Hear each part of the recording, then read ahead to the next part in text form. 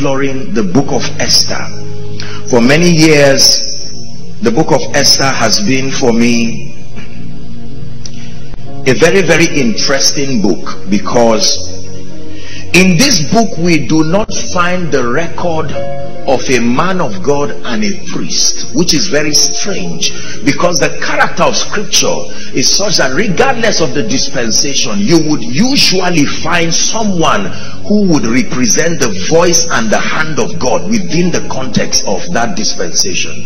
But Esther is very strange. The Bible starts by flaunting the glory of a very strange king called Ahasuerus. Please follow me. The Bible is not careful to show us the length and the breadth of this man's achievement, the extent of his greatness.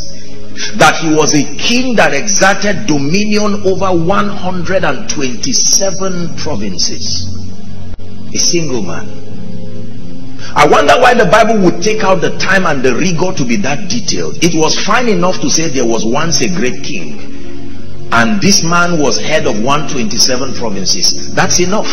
But the Bible goes on to give meticulously. The Bible talks about his princes and all the people that represented his cabinet. Amen.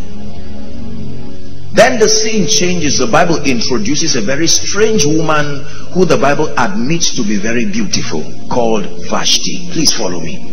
The Bible is talking to us about a woman who at that time was his bride, called Queen Vashti. And the Bible lets us know that she was a woman who was fair to look upon. I'm just taking the narrative so that we'll save time. And then at a point, it was, in those days, it was very consistent in the character of kings to organize banquets and invite neighboring princes or neighboring kings and to flaunt their glory in their presence. They would show them the spoils of war. They would show them the treasures of the palace. They would call the orators to come and, you know, just captivate the people with their skill and all of that. And on this one occasion, the king called for a banquet. And then, while the men were under the influence of the wine and the bounty of the palace, on the other side of the palace was Vashti, having her own thing. She had her own cabinet too.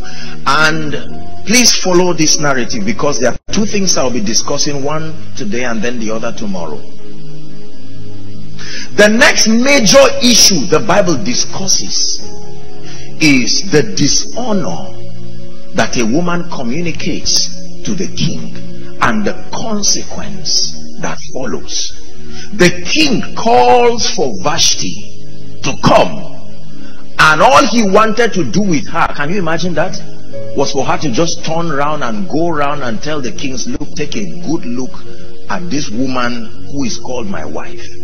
And the moment Vashti heard that, she felt insulted, and she believed she was being used, and she rebelled. She sent a reply, go and tell the king Vashti will not come. Are we together? The king is grieved, but decides to stay calm. Very good man. And then the elders come together and advise the king and say, Mr. Man, we're in trouble. It looks like you want to be passive about this issue. This woman just showed dishonor, and she's in a position where anything she does is regarded worthy of emulation. The effect of this that she has done is that our will begin to do likewise. Are we together? So he says, do something that will be a warning. Preserve the honor of the women in your province. By you are more interested in the continuity of your province than your personal agenda. And the king says, okay, that's all right. And they threw Vashti away. Please listen. The book of Esther is very interesting, because the moment Vashti is banished, then the story takes another switch. That there is a man who sat at the gate called Mordecai, a Jew. Am I boring you? And then Mordecai took a lady in his custody, a village girl, to be very, very modest. And the Bible says that she had no father, no mother. Please follow me. And there is an announcement from the palace. Gather all the virgins in Shushan. The king is about to look for another wife.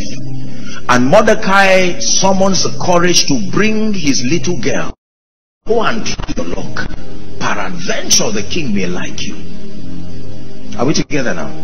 And the rest is history. Eventually, she becomes queen. And then, being queen, she now becomes, very strange, the only book in the Bible where the official voice of God and the advancer of God's interest was not a priest, not a prophet, not a mighty man warrior, but a woman. A woman. It was because of that woman that the Jews were preserved. It was because of that woman that Mordecai was preserved. A woman who did not use a knife and yet judged Haman. A woman who did not use a knife and yet restored chaos. Please follow me. There is something powerful you will learn. The reason why God allowed a woman to be the real actor. The first wonder in the book of Esther was the transition to become the wife of kings. In those days were arrogant people. They would not only say go, they would say you are not beautiful. They were like gods. So what did Esther do, precious people of God, that would transit this little village girl who would dare not stand close to the king's palace, but now had gotten favor with the king, not only to become his queen, but she was willing to divide her kingdom without divorce. Divide the kingdom without divorce. Let's honor the pastor. Thank you, sir. Amen. Hallelujah. Amen.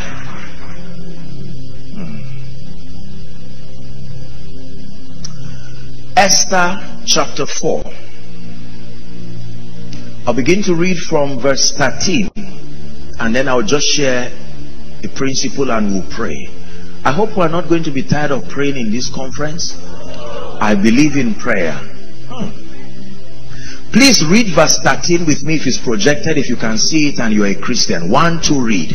Then Mordecai commanded to answer Esther.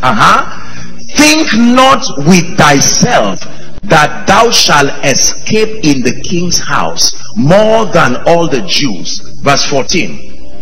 For if thou altogether holdest thy peace at this, stop, don't rush.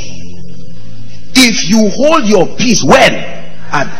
That means this season requires a response, Esther. If you respond another time, it will not produce the same effect. There is a time, Esther, and God is demand on a response. The letter and the threat of Haman, I hope you understand the vendetta between Haman and Mordecai. That Mordecai would not bow as a Jew, and Haman said, no, I need absolute loyalty. This man is a threat to the position, my exalted position. And not only Mordecai, he wanted to annihilate every Jew. Are we together? And Mordecai now sent word to Esther, and Esther wanted to do the mistake of Vashti. Because let me confess, the palace can disconnect you with the pain of where you came from, to the point that you may not remember that once upon a time you were in a position that now exalted. God desires that you go back. The palace can so fade the scars of your pain, you will forget you were once at the backside. And so Esther was saying, look, this is not an issue of urgency. I'm queen, lead me. And Mordecai said, go and tell her, don't you forget that you are also a Jew. They may start with us, but they will not end with us. Are we together now? Verse 14. For if thou altogether holdest thy peace, when? At this time. I told you about times and seasons, that every time and every season requires a response. And then it says then there shall be enlargement and deliverance arise to the Jews from another place, but thou and thy father's house shall be destroyed. Now here's the point. Please, every woman of God here, read with me the last what's now the clause 1 to go. And who knoweth whether thou art come to the kingdom for such a time as this? Please sit. God bless you. Who knowest whether thou hast come to this kingdom for such a time as this? Hallelujah. Vashti is banished and there is a vacancy, and you know, God is totally not interested in anything that he cannot find a window for me to advance his kingdom. Please listen. When you study the Bible, historically, many other things happen concurrently with the things written in the Bible that were worthy of being recorded. Some of them were recorded, but they were never captured in scripture. Everything captured in scripture were captured with respect to their contribution to kingdom advance. If God could not find a space in that story where Christ will be revealed, it was useless. In God's economy, whatever promotes Christ is what he's interested in. It doesn't matter how popular. If Christ cannot find a space for himself in any story, in any life, in any situation, it is not worth his participation. For a long time, the issue of the palace was not a concern to God, because everybody there did not give him space. God began to be interested in the palace when there was vacancy, because his desire was to find a way to bring the Jews out of captivity. There were people who had hopped from one level of captivity to the other. Notice that the name God was never mentioned until Esther showed up. There was nothing in that palace that seemed to honor God, and so God too was inert and silent. But the moment he found a vacancy, he started saying, now my interest can be promoted. And then a little girl gets to the palace and God says, finally, I've gotten someone who can represent my purposes. And through that one woman, not a prophet, not a king, not a priest, the only book, like I said, where a woman played the role of both the prophetic, the apostolic, without no ordination from anyone, she became the voice of God within that land. There are two keys that we will learn from the entire book of Esther. I studied very carefully the spiritual tools that Esther used, both for her exaltation and the preservation of God's people. And surprisingly, I thought I would find so many keys. I was shocked to find only two. And this is what we are going to be discussing. And that whoever will align to possess these keys in this season will inevitably reproduce Esther's dimension of results.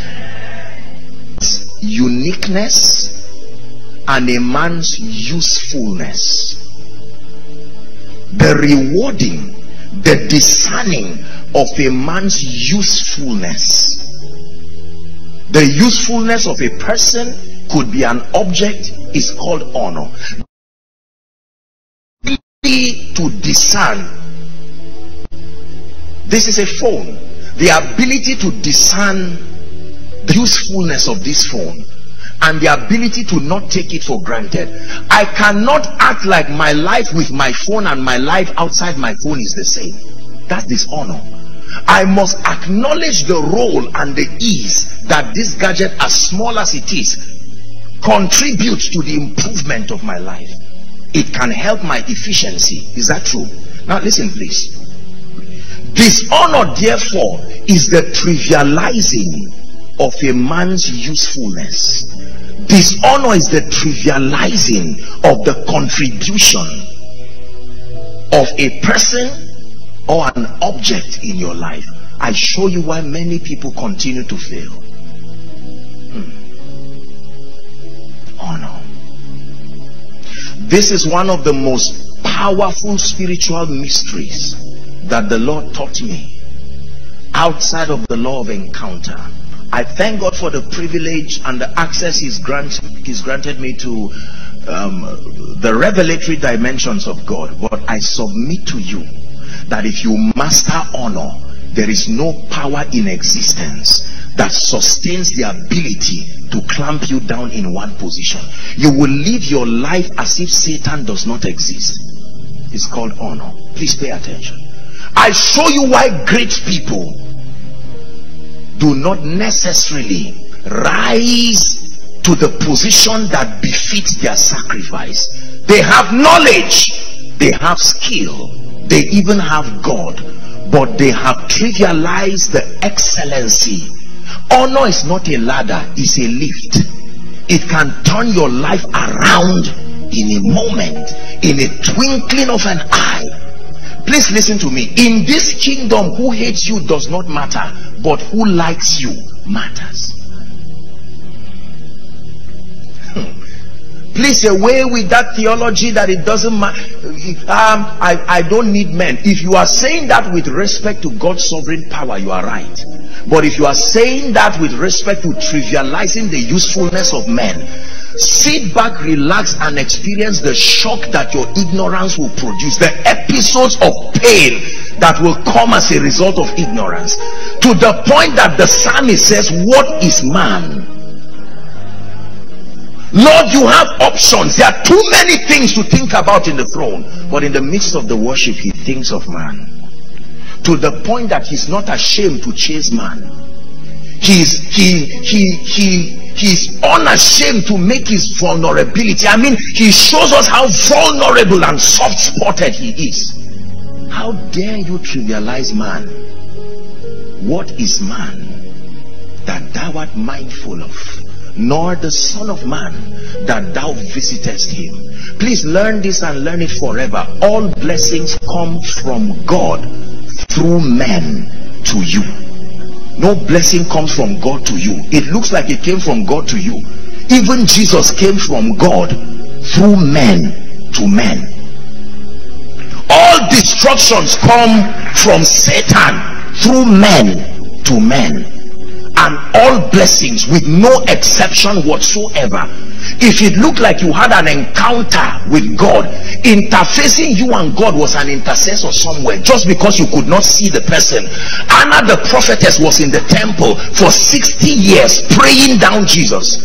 It was not just Mary and angel Gabriel, there was a man in between.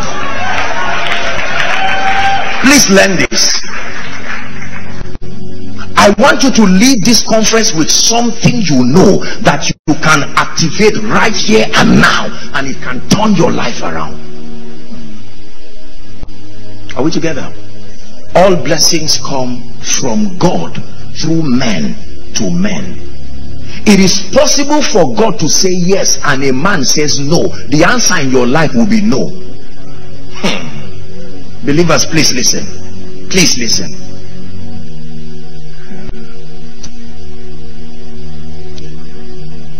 David is in the wilderness seeing visions of himself being king. God rejects Saul as king. A man comes in between called Samuel and says, Lord, I refuse. And David is paying the price. God already had told him, Mr. Man, you are next king. A prophet stands in between and says, God, I've not allowed this. And David's destiny is in the balance, waiting for the approval of not God, a man. And God himself, knowing the immutability of the system he built, had to come to the man to negotiate. He said, look, Samuel, let's not drag this. How long shall you weep, seeing that I've rejected Saul as king? Don't delay. Listen. Don't delay another man's destiny. Pick up your horn. Go to the house of Jesse. Couldn't God bypass Samuel? What was the big deal in Samuel? Says an ignorant Christian. Was it not because they met Samuel that the donkey returned back home? Restoration is true. My question is, under what condition? Every possibility in the kingdom is governed by spiritual conditions that make them real in your life. Just because they are true based on God's verdict does not mean they will manifest. Is God helping us this morning? Praise the Lord. Oh, I will. The goal is knowledge. Please listen very carefully. I'm showing you, and I hope for some of you, I'm changing your perspectives, that your answer, the answer to the many prayers, continues to move around you and is within your circumference. It is the intelligence to understand how to attract that answer to you, that the missing link is not your prayer. Maybe the missing link may not even be ungodliness, that there is a spiritual weapon that can transit men from where the backside right to the throne. I know you know favor, but leave favor. We'll discuss it. The mother that gives birth to favor is called honor. Until honor is pregnant, there is no child called favor. If honor is barren, you are in trouble. You will never. Your first assignment is to pray that honor can take in. When honor takes in, begin to rejoice, because a child is coming, and the name of that child is favor. I cannot know you by myself unless you take over. We cannot see this on our own. Jesus, take over. We cannot learn this by ourselves unless you take over. Listen, please sit down. Let me tell you this.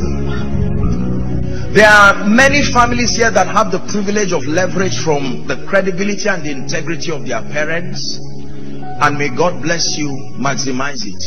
But I'm sure, without contradiction, that there are a few of us here that the only ladder you will have in your life is the ladder that is built through this understanding. Otherwise, you will remain at the backside of Shushan forever. Please hear me. Your growth and your lifting is not just dependent on the will of God. His will for you is clear. It's not a mystery. I know the thoughts that I think towards you. 29 and verse 11, Jeremiah, saith the Lord, they are thoughts of good, peace, and not of evil, to bring you a future and an expected end. Are we together? Yes. It is not, we're not in the dark as to God's desire for us to rise to the top, because he said in John 15 and verse 8, he said, herein is my Father glorified. Let me show you how the Father takes glory. He says, when you bear much fruit, so then shall ye be my disciples. Let me interpret that for you. It means in your bearing much fruit, you validate that I mentored you well. Your not bearing fruit is an indictment on my mentorship, God says. Let it not be that I did not show you the systems of the kingdom. So when you produce result, Jesus comes to a tree and finds that tree with green leaves and then no fruit, and he curses the tree. He doesn't ask Satan, help me and curse this tree. By himself, the same anointing you want was used to curse the tree, and in 24 hours the tree went down. Notice how sad results. He saw fruitlessness. It's God to someone this morning. Honor is the reason why you will live where you are to the next level, or is the reason why you may remain where you are in spite of the fasting, in spite of the prayer. I came from a background that did not provide an advantage by default, and I knew that if I didn't learn this, I will continue to propose things I would never see in my life. It is painful to propose things that your life cannot capture.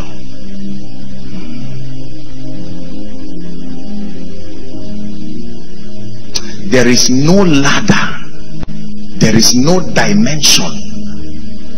The next time you are writing streams of income, write honor. When you write real estate, write honor. You can earn a living practicing honor. Please understand what I'm telling you.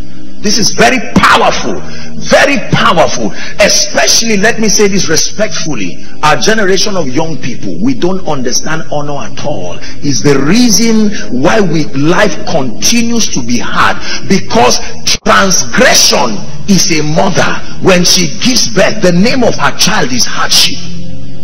Hardship has a science to it. Proverbs 13 and verse 15, the Bible says, good understanding procureth favor. It says, but the way of transgressors is hard. A transgressor is not an unbeliever. A transgressor is a violator of God's system.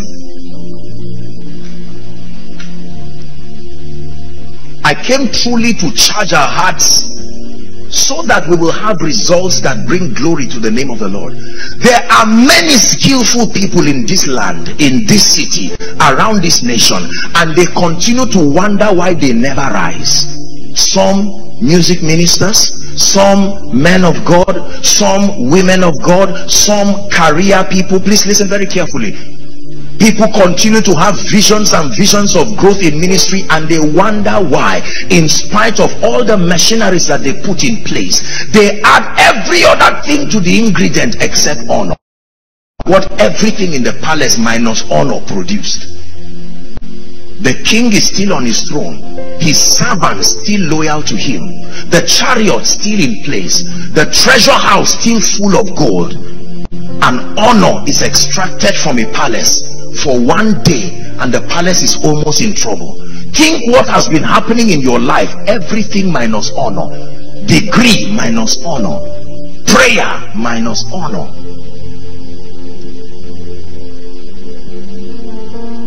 Is God speaking to us? Honor is the discerning, the celebrating, and if need be, the rewarding of a person, of a system.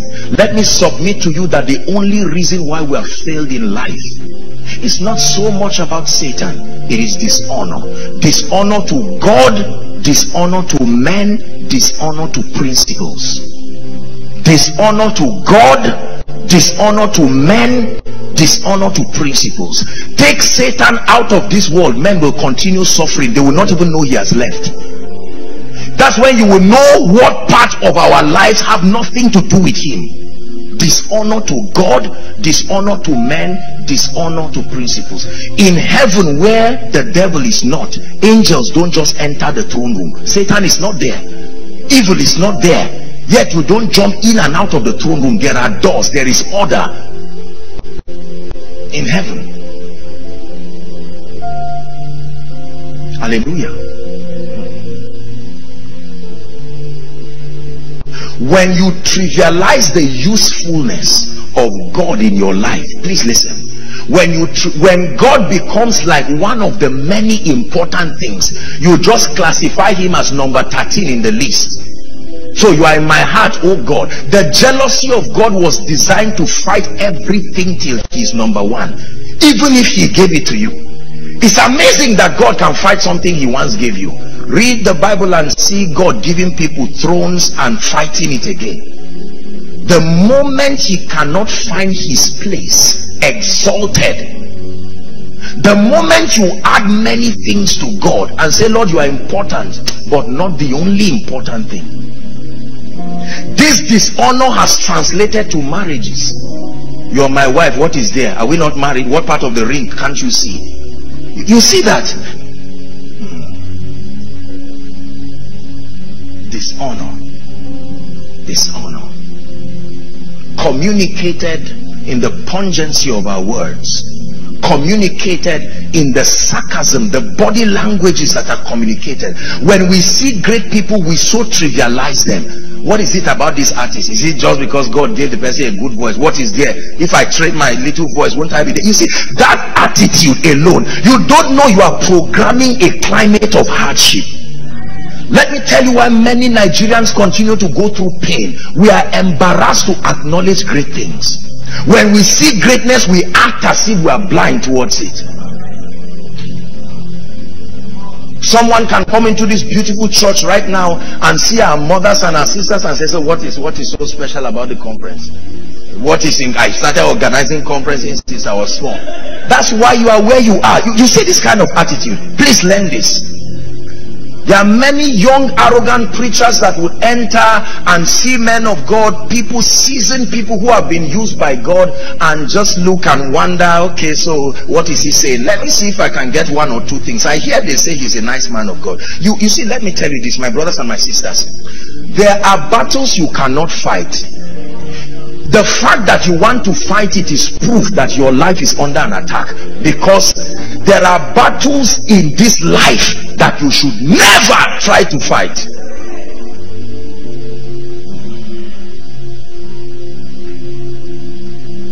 Are we together? Honor.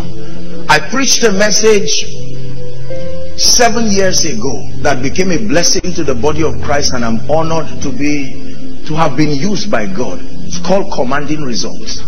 It was a vision. Please listen.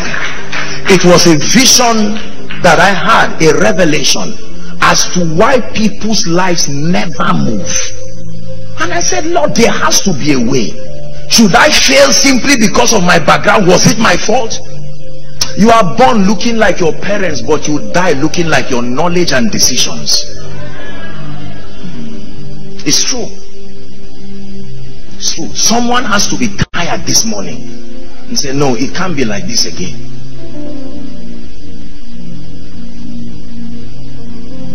Someone you have dishonored, something you have dishonored has authorized your hardship. Listen to me very carefully. A mother with 8 children, and all of them responsible children, and you say she's just lucky. Let her leave the children to go abroad and see. You see that dishonor? You have one child, you are almost having BP, and a woman had 8 children, and as a widow took care of them. Every time you see consistent results, it's no longer guesswork. There is a grace. You cannot be exceptional indefinitely by your strength. It's proof that another system has lifted you, and any wise person will discern that behind these results there is a grace. I can tell you the key to close doors: dishonor. You don't need to ask the door to close. Just practice dishonor and watch the doors shut on their own. Every door that opens to honor. Every door that is shut, the door of the palace, in spite of the chains, she did not have a key, but honor took her to the palace. She bypassed the protocol. Let Hadassah, had she tried to access the king on her own, even Mordecai could not cross the gate. But a villager's honor takes her right to the palace. Someone is rising. In the name of Jesus.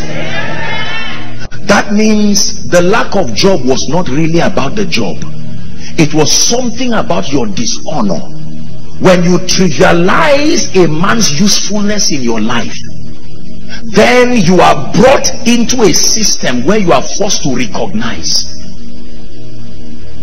that men can be very useful in the rising of men. Praise the Lord.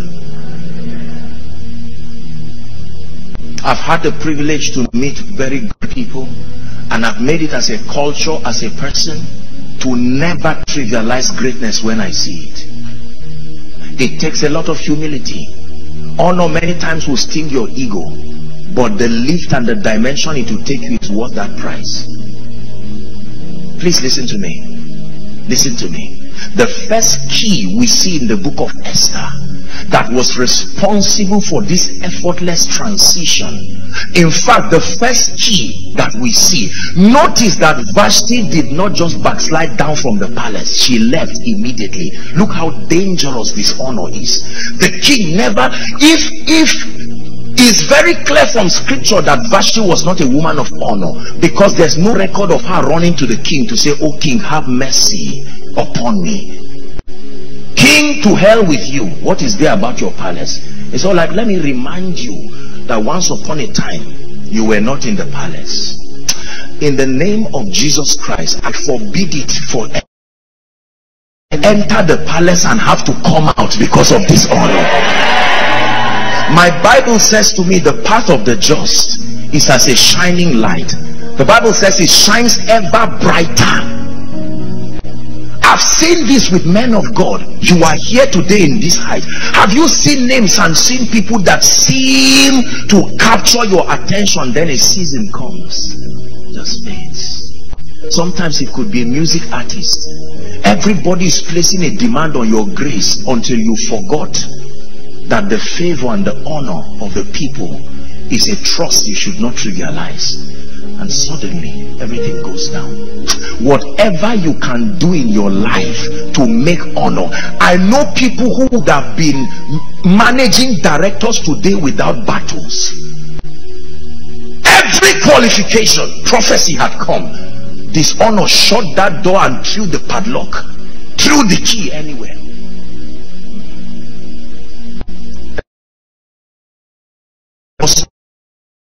Train your spirit man. When Jesus was born, he was taken to the temple to honor the people that spiritually contributed to his arrival. Please listen. Taken to the temple, Simeon the prophet lifts him, blesses him. Anna the prophetess blesses him, and then he starts to live. Now watch this. Until Jesus came to the scene, the official voice of God within that territory was John the prophet. I hope you know that, who we call the Baptist. Baptism was a strategy to identify the Christ. Look at the rigor he went through to be trained to be able to see Jesus. Now John sees Jesus coming, and then he says, "Behold the Lamb that takes away the sins of the world."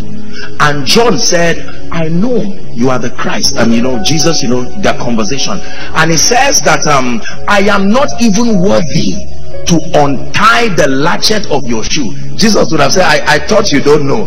Jesus, let me tell you this. Listen, please listen.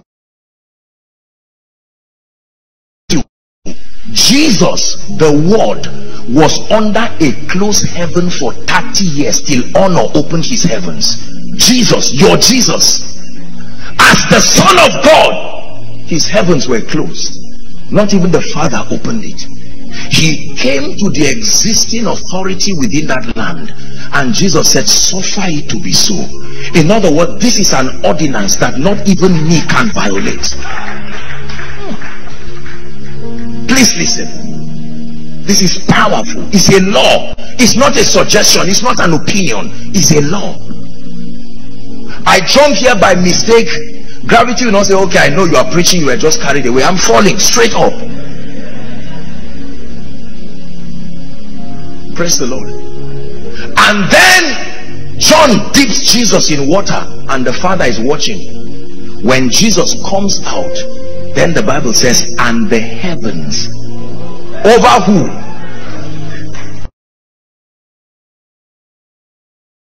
Said and have a crowd, he would have tried it and be surprised. He would have tried to call people. He would have tried to collect a man's donkey and see what the Roman people would have done for him. You lose someone's donkey and say the master has need of it. Who else is the master if not Caesar? But when your heavens are open, there are things that others can do and fail, and you can do and pass with it. Please listen. Don't just be excited for nothing. I want you to get this. It's a principle. We're going to pray shortly, but you have to get this. Honor opens his heavens. The Father now says, "This is my beloved Son." What was he before? That the Father is saying this now haven't fulfilled this ordinance. This is my beloved son, in whom I am well pleased. And then he says, hear voice that will hear you. Businesswoman who has announced that Lagos should hear you. Just because you have a good guarantee you will be heard. Just because you have a voice that sings does not guarantee you will be heard.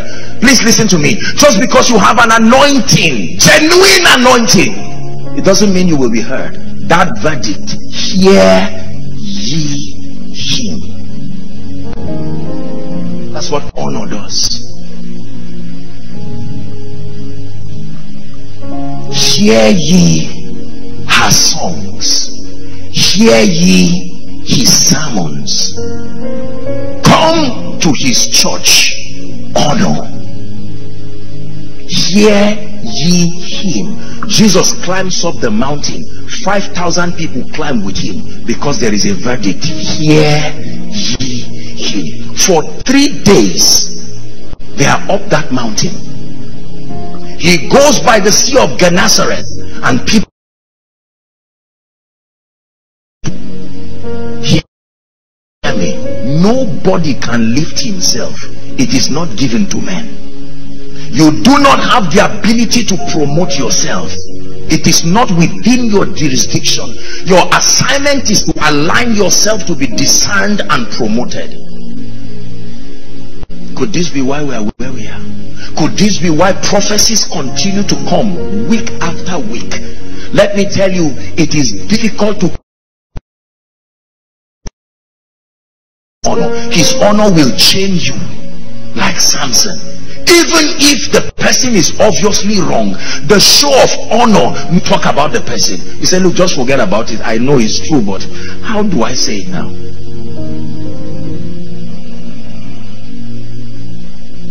There was a foolish man in the Bible who would have been at the wrath of a king except that he had a wise wife called Abigail. The woman quickly stepped in to bridge the foolishness that the dishonor of that man caused. Could this be the reason why many families do not work? There is a lot of prayer and spirituality, but there are different versions of dishonor. Dishonor from the woman to her husband, dishonor to several things. I've shared this story, and if you permit me to share it. A true story, I heard it somewhere many years ago, that there was a man of God, and this man was having a serious crisis in his family. I think it had to do with maybe a financial crisis. Things were not working. Yet he was a pastor in a church just like this, and people would always come to testify. Pastor prayed for me and doors opened. Now I have a job. Now I'm abroad and all of that. And things were, there was fire on the mountain in his own house. And then one time a service was running like this, and his wife just got up and walked out of the church. Imagine what happens if her mother just gets up and walks out of here. You wonder what happened now. And then the man was touched. He finished the service, did his counseling very quickly, and reached for his house. And he went home. Honey, what is wrong? She never uttered a word. Please pay attention. He sat down at the table waiting for his meal. What is wrong? If I offended you, I'm sorry. We can talk about it.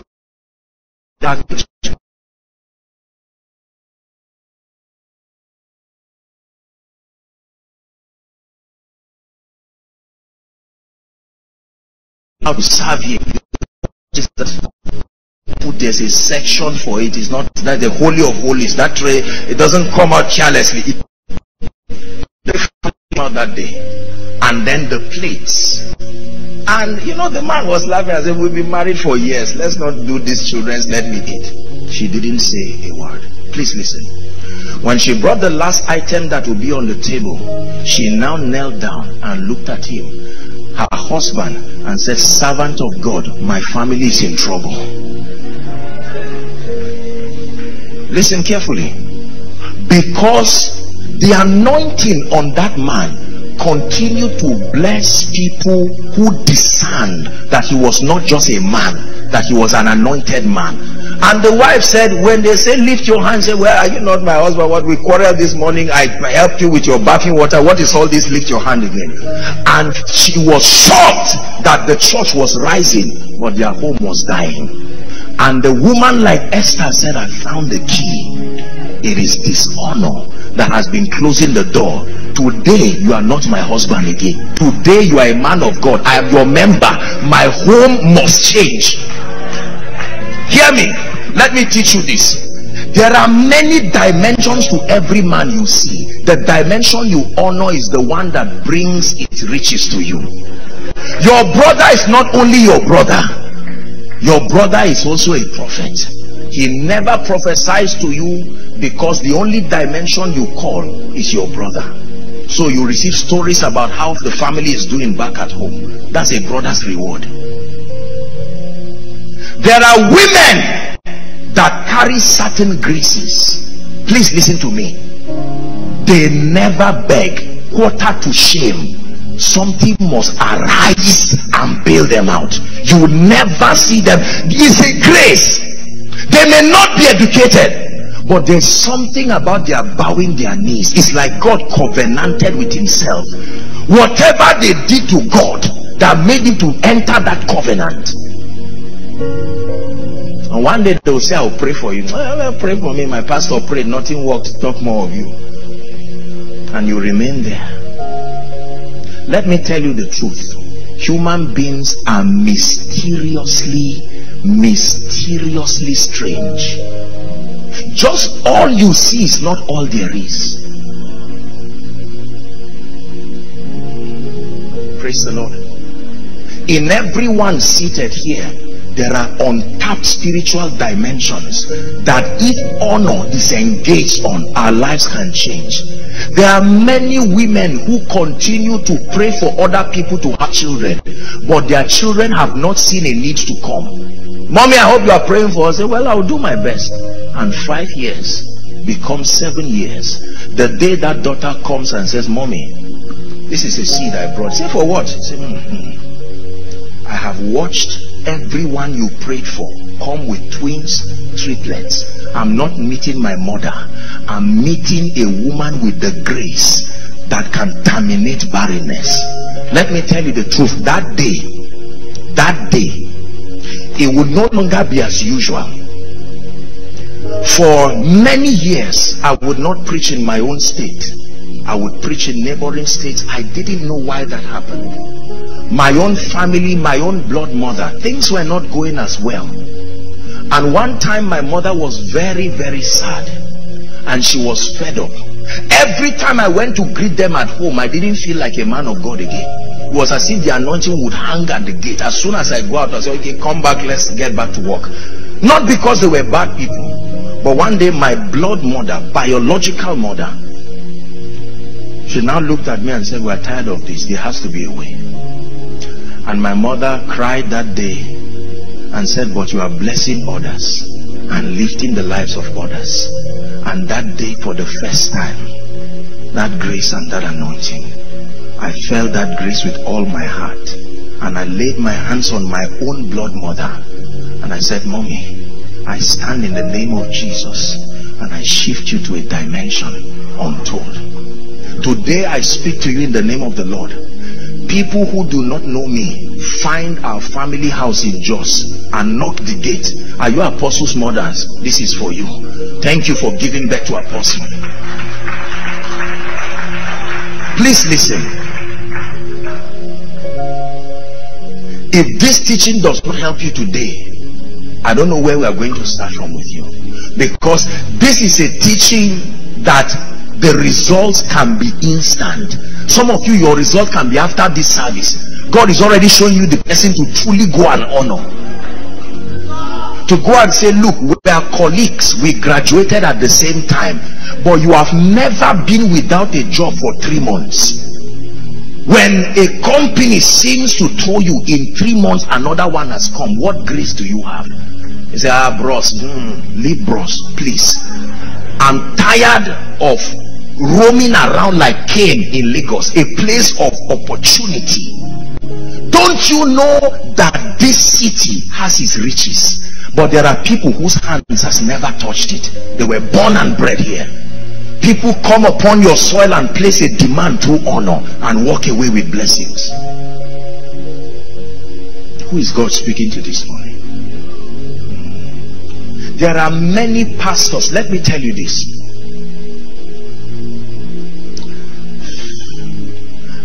I've shared with you, maybe I'll just say this and then we'll pray. I'm teaching honor. In 2004, Reinhard Bonnke came to Jos for a crusade. I left Kaduna State and I went down because I desired a grace upon that man's life. I was already a man of God. I was already working in miracles. I was already ministering to people. How stupid would I be to imagine we are at the same level? You will never receive from a colleague. There is no transference from colleague to colleague. There has to be a spiritual potential difference. Someone has got to acknowledge and discern. Elisha was never supposed to be a prophet. He was a farmer, but he decided to work with an angry man. If Elijah were your boss, you will know why the sons of the prophet were not happy people. That temperous man, you don't know what you will call today, whether you will call fire or call whatever. And the sons of the prophet were obviously offended. But Elisha said, you can shout, oh, you don't know me, there's something I'm looking for. Listen, can you ignore the weakness in men to still get what they carry? Listen, let me teach you this. We're rounding up. I know why we never receive from men, because they are earthing.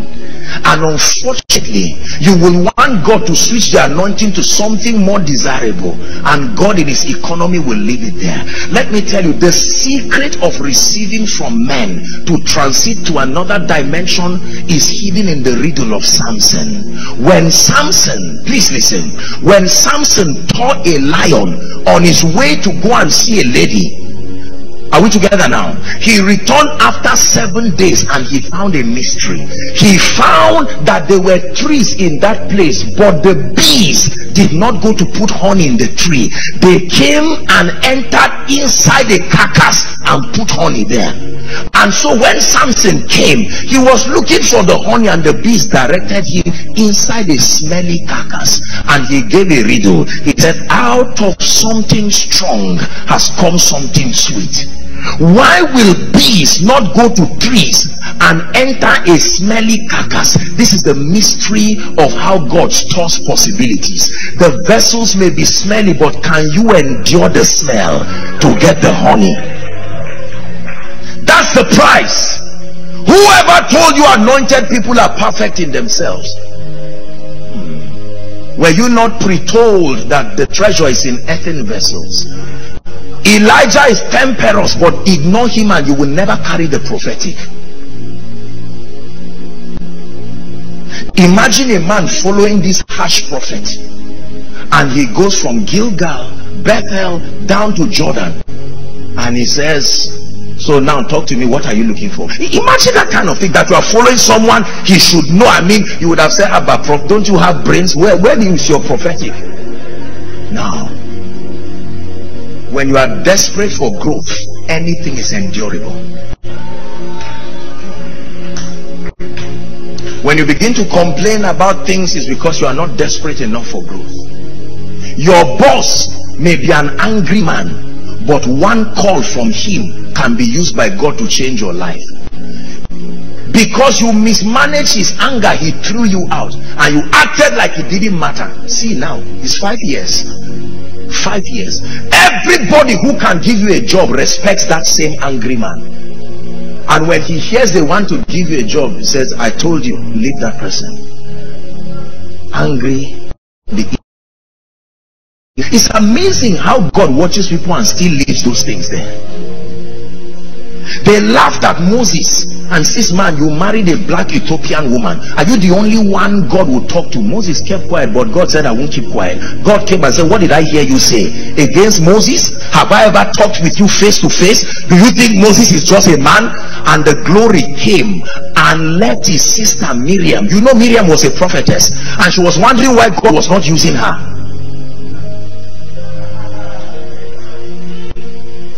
And leprosy just came upon her. Dishonor is not only bad, it has side effects. Side effects that can be demonstrated in your lifetime. People can know that you are carrying this as a token of dishonor. There are many ways to build your life. You can pay your way through in pain, or you can honor your way through this strange lift called honor. I learned this. I will never dishonor any man. I will never dishonor any church. I will never dishonor any people. When we got to the airport, the precious pastor, by the way, please let's I spotted, let's honor her truly. Practice it now. Thank you, ma'am. Thank you. Please sit down. It was such a gracious reception, and my heart was gladdened, and I said, boy, look at this. There are people you invite, they are surprised that you are not blessed. They wonder where the anointing went. Your dishonor removed it from them and kept it at the door of the church. Ask Jesus. He enters a city and he says, the carpenter's son's here. No wood for us today. And Jesus says, let's go out of this place. There is no point trying. They will not receive. Please hear me, young people. Your mother may be in the village, she never went to school. But do you know, when she was small, her prophetess mother blessed her and said, whoever you open your mouth, even if it's in Yoruba, and bless, your life will change. Please hear me. Hear me. Can I give you one more story and then we'll pray? Didn't finish the Reinhard Bonnke story, but let me just switch and talk to you about one that relates with you. You've heard it in my teachings. We were on our way to preach, sir, in Ekiti. It would be my first time there, and so we had to fly to Ilorin, the airport, and then we would go by road. And so when we went, they received us and we were on our way going. And then I started watching the obituaries, and I would see 120 something years, 130 something years. I said, these people are joking. Call all this Guinness Book of Records to come to Nigeria. They said the oldest person is 114. Come to Nigeria where the mystery of longevity dwells. One something. And then I passed and I saw 132 years just died in Nigeria, within your region. I noted it. I went to preach. When I was done preaching and we returned, I was passing, God is my witness, and then I saw 145 years. And then I went back to the 132. It was like a senior apostle who just died. And then I told the driver, stop. There is a grace for long life here. Instead of taking the risk and a plane will crash me tomorrow. Now I'm not being sarcastic. Every possibility is secure through understanding. Graces are transferable. Many of the graces you ask for left heaven since. You don't just know how to bring your portion to you. I would have said, I'm a man of God, I've spoken long life over people. I'm too young to take that risk. I plan to live here for a long time. There is work to do for the kingdom. Please listen. And I don't speak Yoruba, and the man there now, he doesn't seem to speak English, but it looked like a Christian community, small community. I said, no, there has to be a way out, oh Lord. I parked this car to receive something solid. Eventually we found someone who could speak limited English, and I said, okay, we are men of God, we came to receive the grace for long life. Who is the oldest man in this place? He must pray for us before we leave. And then eventually they interpreted it, and they told us to go and meet one old man. And we entered the room. I was talking, then he will interpret. Watch what happened, please. I would speak and then he will interpret Yoruba. And we said, we are here to receive the grace for long life. I thought the man would say, no, we don't have that grace. He laughed. He said, kneel down. I cannot know this on my own unless you take over. I'll never know this by myself unless you take over. Listen, that man said, he didn't ask, are you a man of God? Are you the one they call Apostle Joshua Selman? That's nonsense. When it has to do with reception, you remove your crown, throw it far from you. It's not only worship that demands removing your crown, receiving also. He said, kneel down. I knelt down quietly, and the man started praying in Yoruba. Quite honestly, I was not interested in what he was saying. All I know was that it's a law. Honor is a law. There is no gate it will not open. I come from the north. There are killings there. I said I must transport this grace for long life. The moment he was praying, I felt like a crown just been put on my head. And when we were done praying, then I appreciated him, packaged a seed and gave him. And then I went out, we were to enter the car. Then I saw some women standing there, and then I said, let me go and thank them. They were the first people we contacted. And I went there and I said, you know, Mama, they were interpreting just to say thank you. And they said, you see this man who is 132 years, this is his wife. She was like 120 something, standing, no stick. I said, let's go back. Let's go back. No, we have to go back. Behind every glory there is a story. Let's go back. Two have become one. If the man has died, he's still alive. I thought that she was the wife of his old age, like a Keturah, but this is the one and only wife. The man died 132. And then when they told her, she laughed. She tapped me, said, follow me. Then she opened a room, and I started seeing the pictures from those times where they dipped camera inside whatever. You touch it, it will stain and remain there forever. I started seeing the pictures together. The wife of his youth. What did they know? That the arrows that fly by day, that the noisome pestilence, what did they know? What did God do for them? So you can go to God in prayer and say, God, give me long life, and he said, I've given it. He's not lying. It is within your territory. Use honor like a magnet and draw it to you. Every possibility you pray for is already in Lagos here. It is the discernment. The discernment. Those people live as if they are not in Nigeria. From my father's side, the only person alive is my father. Is that not a risk to not tap into this kind of grace?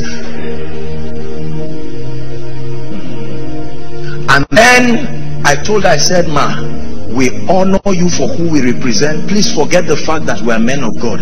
I want you to give me the blessing of a mother and the blessing that was upon this man. And the woman said, kneel down, and she removed her shoes. I don't know about you, but when a woman takes off her shoes to stand on bare ground, you better start rejoicing. She took off her shoes, and for 15 minutes she even started with a song first before she started blessing me. When she finished, ask my people, wherever we are traveling to, whether the plane is going round and round, I'm sleeping. Many scriptures, it's true that he keeps them in perfect peace, but that the same grace, listen, you know possibilities by the results they produce. If they are not captured in your life, the grace is not yet there. We are going to pray. We are going to do a reimpartation of graces, because someone has been the answer to your prayer for a long time. Everything you are saying God should give you, God gave the person sins. And regardless what is happening in Nigeria, that person's whether finance or whatever doesn't go down, there is a grace that is tappable through honor. This is what took Esther. She honored Mordecai, honored her way to the palace. Please hear me. In this conference, the Lord is speaking to us by the Spirit. Honor is a weapon. It is not always the sword that wins. Sometimes you need to drop the sword and use the weapon. Women, God is speaking to you. It is not always the sword. Deborah was a warrior, but she never sat on the throne. Ask Esther how to win a seat on the throne. Ask Esther how to replace Vashti. When you do what Vashti did, you will follow her ways. Vashti said, no, I'm too proud to honor you. She forgot that she was queen only because a king married her. It's why we stand here and we acknowledge him, regardless of what people say. I will never make the mistake of Vashti, because every man is a woman in the spirit. And if you ignore your husband and carve out a niche for yourself, then you are out of that palace. When it was time, I will be teaching you. Oh, please don't miss tomorrow. Whatever sacrifice you will make, we will open this book of Esther, and God will show you something there. Esther comes to the king. Let me give you a preview. And says, Esther, what aileth thee? Even if it's to half of my kingdom, I will give you. Esther would have said, that's it. Give me the kingdom, the part where the Jews are, where they want to kill them. Just give it to me quickly. That would have been a wise strategy. But let me show you what honor does. It says, O king, all I want to do is to show you how great you are. I have put a banquet, a woman under fire. There is a threat happening. And the king says, what is wrong? She says, nothing. I only came to honor you, and I want Haman to be there. So honor can kill. That's how she killed Haman. You honor an enemy to death. Did you ever learn that honor is a weapon of mass destruction? I want Haman to participate in that honor. Haman comes foolishly, goes to tell his household, you don't know what is going on. I'm not only exalted, I was specially chosen to eat with the king. And then she flaunts the king's glory. And then the king said, no, there is a catch to this. My wife, oh yeah, now be serious. What do you want? She says, let it please the king that I repeat this again. King, can I do this again? And the king said, Vashti, why didn't you do this? You would have remained in the palace. This is all I wanted. Oh, foolish Vashti. It's not only Galatians that were foolish. The foolishness started from Vashti.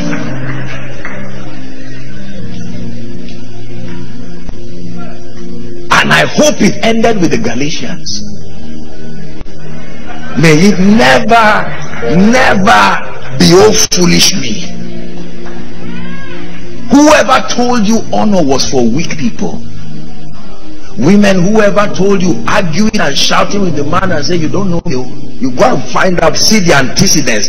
You just innocently married me. You will soon know that just because many times the sword does not win. The sword may injure, but it may not bring victory. There are times you don't need injury, you need victory. If a war is not needed, keep your sword. Not every victory needs war.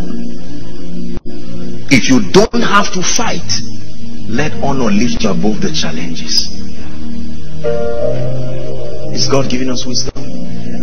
And she takes the king and blesses him again. Then there was a particular feast she now organized.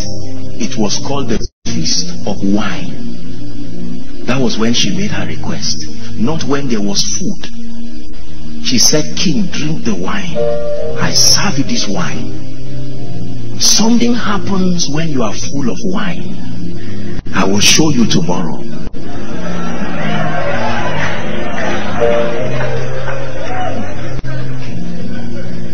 Are we together?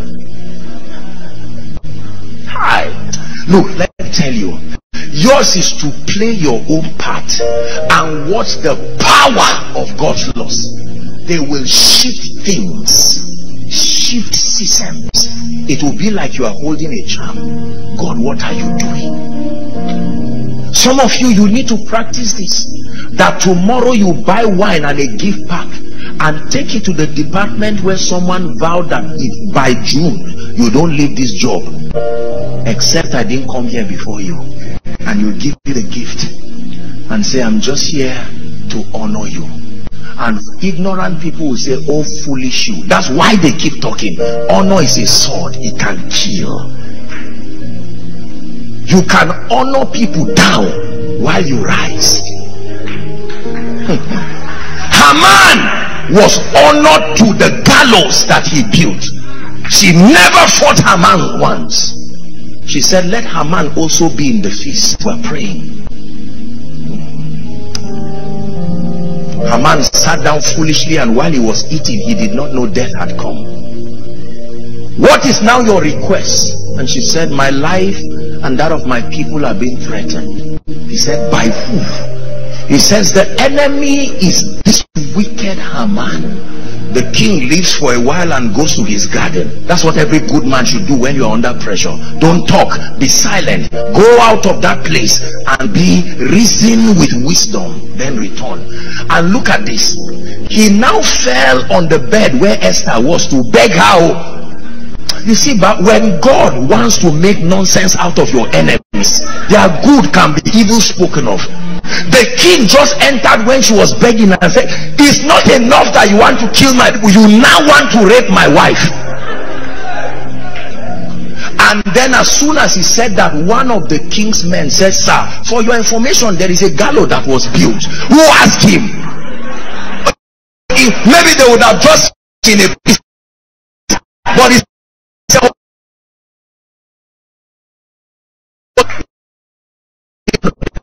and the king said, go and hang him. We're going to pray. Listen to me. Every consistent result has come from the sacrifice that a man has paid with God in the secret, with the spirit of understanding. Woe betides a man who ignores greatness when you see it. And without all contradiction, the less is blessed. The less is not the weak one, the less is the one in need.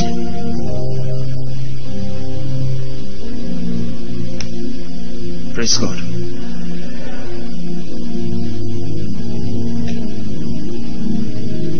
I've had the opportunity many times to be at the redemption camp and to pass there.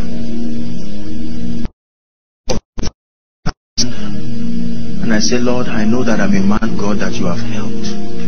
But what grace did you put upon our Father? Are these dimensions not transferable? A man that God gives a kilometer and kilometers for an estate, that's more than real estate. There is a grace for territory. You can be struggling to get a space. Oh God, 2-bedroom flat and you will help me. Whereas you are under a grace that has territory. Listen, women, you can stand for your husbands this morning. Say, the embarrassment that comes from rent has to end in this conference.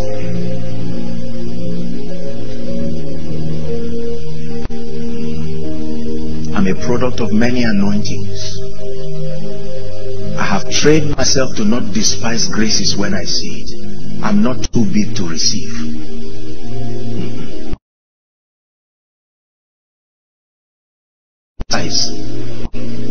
And you must leave. There are artists here sitting now. There are men and women that God has raised from this ministry. Please listen to me. We are going to pray. That continue to be honored by God around the nations.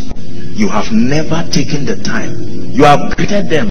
How far now, man of God? Kai, you are doing well. Your album. You mean you are this? You are the one. You will never rise that way. This is not human worship. I teach you the wisdom of the ancients. That a day can come you can say, sir, I have tried to produce an album for 10 years.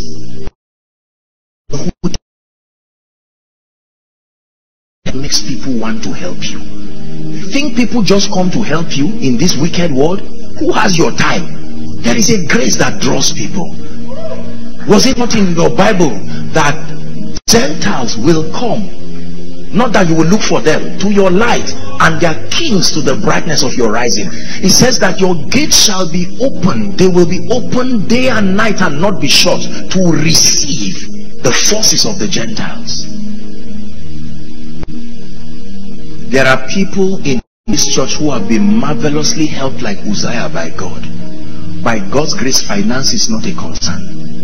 But you stand today wondering, how will tomorrow be financially? It is good that you have learned all the business principles. It is good that you have learned all the investment principles.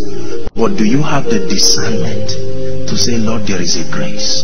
There are people way before they knew what they were doing, they were already prospering in that area because they were under a grace. Something we have ignored has pegged us in this position, and we are going to pray and cry for the next 2-3 minutes. Everybody, you're going to be alone with God and your destiny, for your family, for your children. If you have nothing to pray for yourself, you have to pray for someone you love. Father, I love you. The palace was full of every other thing, but without dishonor it was about to divide. I pray in tongues. I'm a man of God. I have revelation, but every door is shut towards me. Now I see that there are doors only honor can open.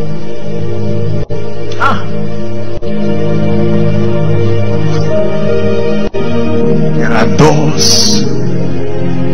Mothers, is God speaking to us?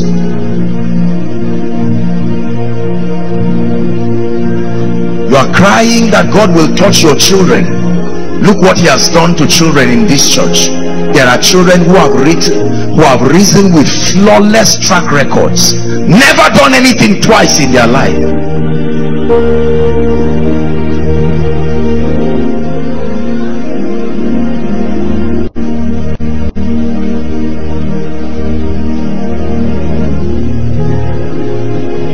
Let's pray.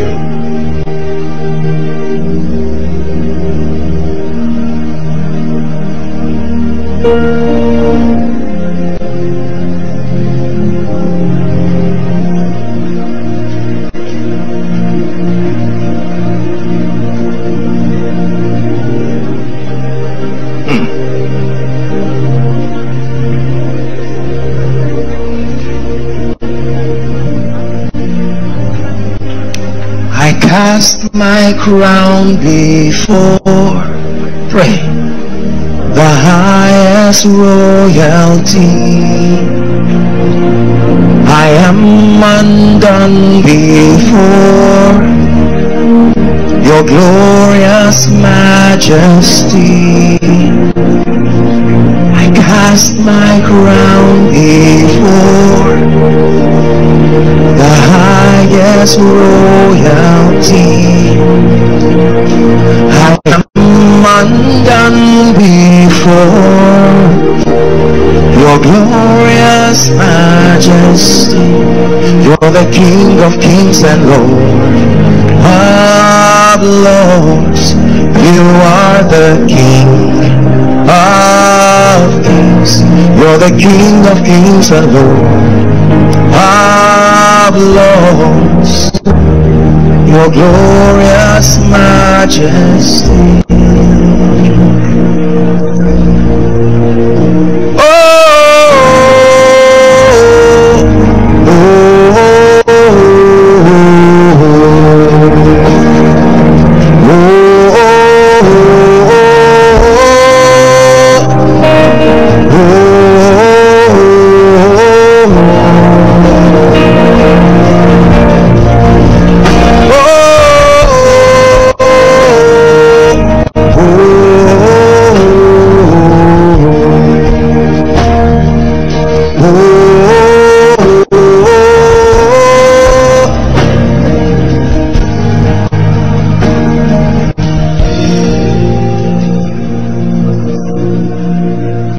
praying? Just a few minutes and we're done.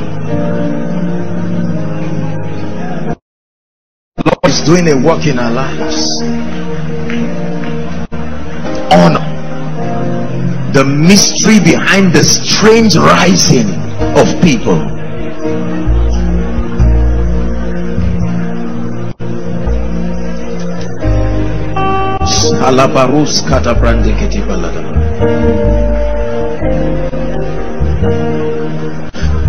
I understand the mystery behind the closed doors in my life now. That in spite the opportunities that once opened, listen, if a door ever opened and is now closed, dishonor closed it. And no matter who you are, there are many music artists in this nation, doors open and dishonor shut them out of it. There are many preachers that doors opened and dishonor shut them out of it. Many business people, you were granted access to fairs and circles. Dishonor shut you out. Cry to the God of heaven, the restorer of times and seasons. It says the sons of Issachar, who had an understanding of the time, they knew what Israel ought to do. Man of God, are you praying? Like the hair of Samson, Lord, I cry for a restoration. Let the doors be opened once again.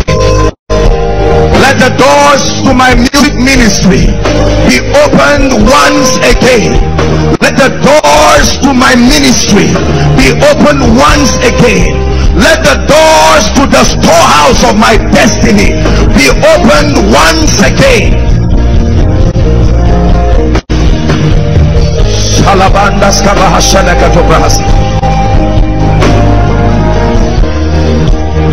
Hallelujah. Praise the Lord. You're going to ask the Lord for grace to discern who is deserving of honor. They may not come in forms that you will see and appreciate. We live in a society where we are obsessed with scanning things from the vistas of society, the sociology within us. The greatest things in your life will not come in forms that you will appreciate. You will need discernment. Lord, grant me discernment to see the graces, to see the individuals and the sacrifices. They are men, but they are lifts. They can lift you. They are men, but they are spiritual systems that can carry you to untold dimensions. They don't have to be men and women of God in ministry. They have to be men and women who are carrying something divine and something powerful. Few minutes we are praying. Let it be from the depth of your heart.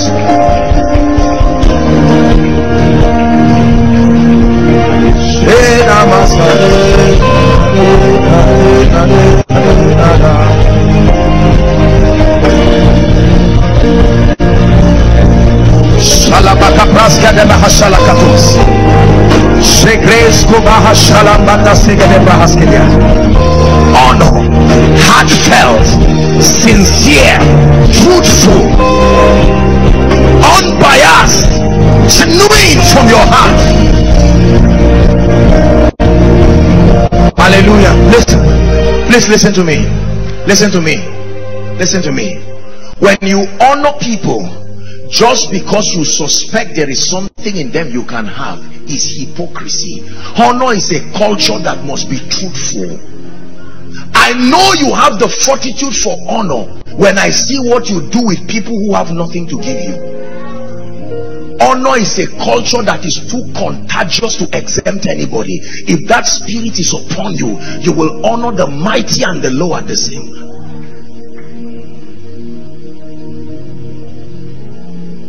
You don't treat everybody like a dog and suddenly turn to someone and say, wow, Sean sir. No, you are a hypocrite. Honor is not political. It follows the purity of your desire. Must be vetted by the sincerity of your desire. It is the reason why you can kneel down and have hands prayed for you and never receive anything. You will fall and stand up and go back. But someone can be in the secret place and your pastor right in your room, you can say, Lord, I discern that this is a man of God.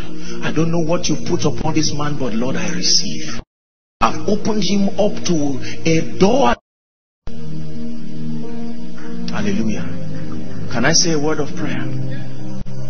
Father, I stand here as one who has been granted grace and mercy of the Lord. I stand here only as one privilege of your grace. May we never be ashamed to let men see you. Let the glamour of the palace never make us to make the mistake of Vashti. I stretch my hands upon you right now and I pray for you in the name that is above all names. I'm speaking by the Spirit, that every dimension you lost through dishonor, every level, I stand by the God of Jeshurun, the one who rides upon the wings of the wind, and I shift you back to that level. I shift you right now. Step back into that dimension in the name of Jesus Christ, the Son of the living God. I speak to every door that has been closed over your destiny through dishonor. By the mercies of the God of David, let that door be opened again in the name of Jesus. God is the God of the second chance. It says, and Adam knew his wife again, and she bare a son, and he called him Seth. I'm praying for someone who has faith to believe. I stand here and I shift you to a new level in your life. In the name of Jesus Christ, I shift you to a new dimension, spiritually, financially.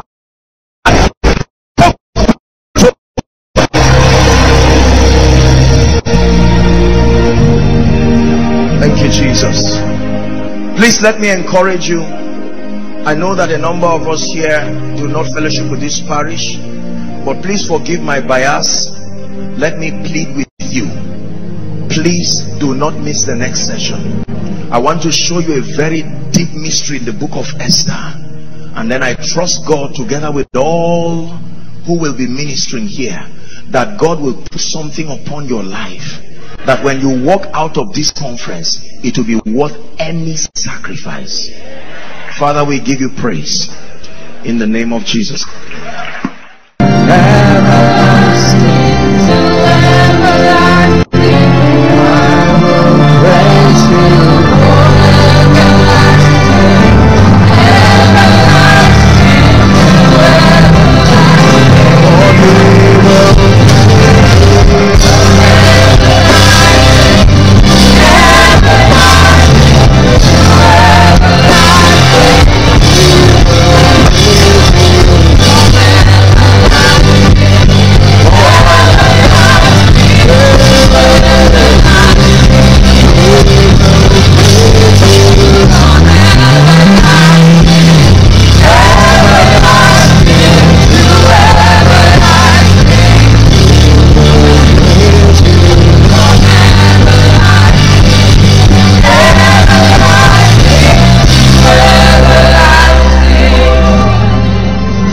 Thank you, Jesus.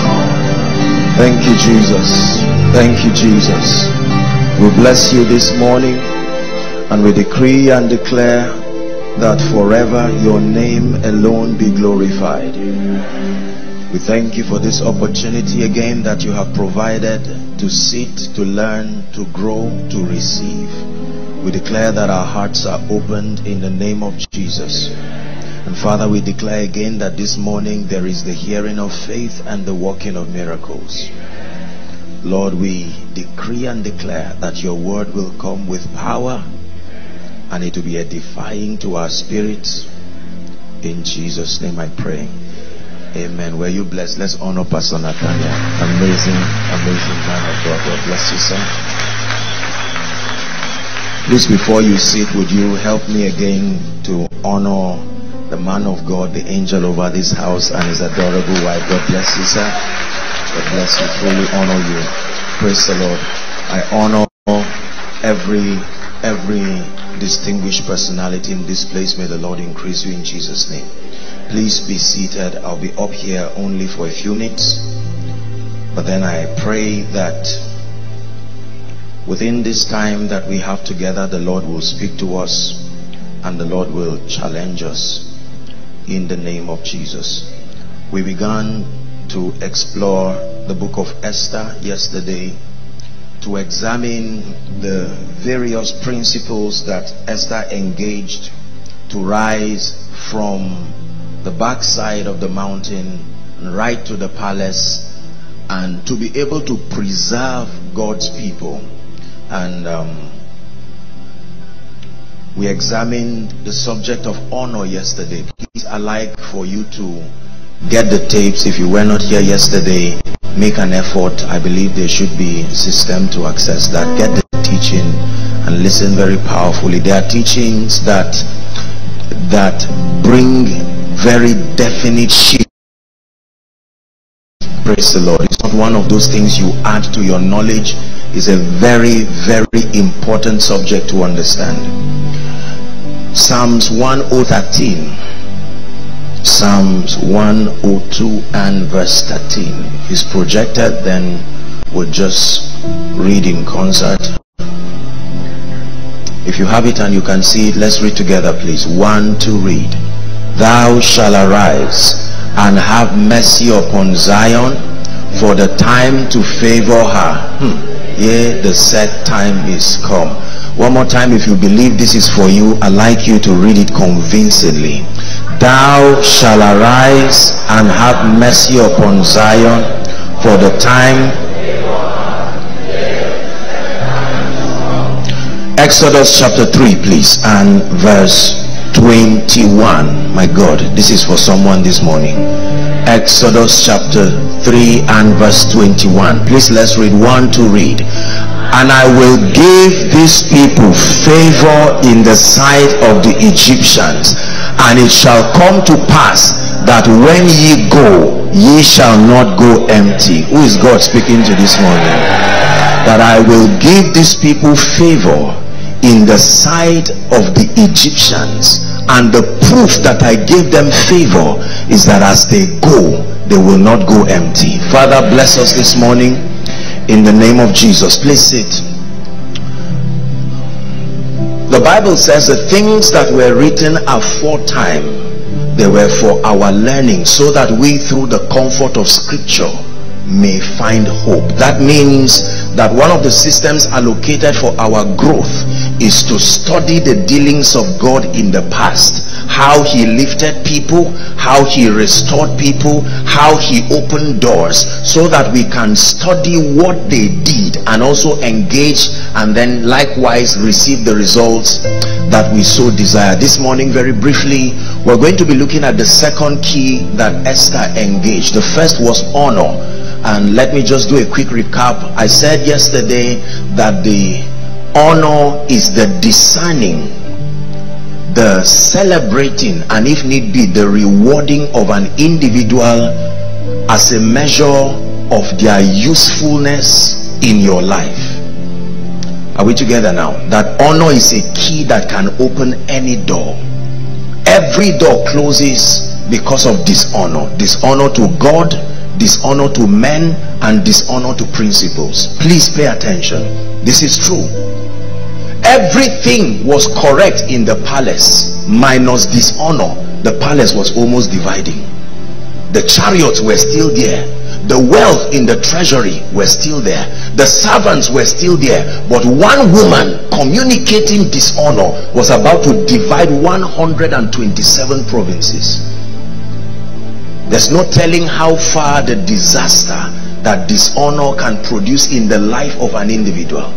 I did say yesterday that it's not enough to be gifted, to be skilled. It's not enough to have the intellectual wherewithal.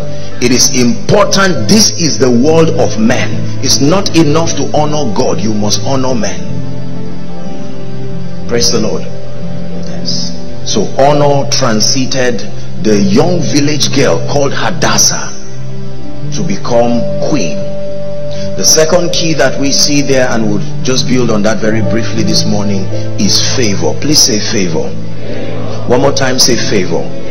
The number one reason people succeed in life is favor. It is true.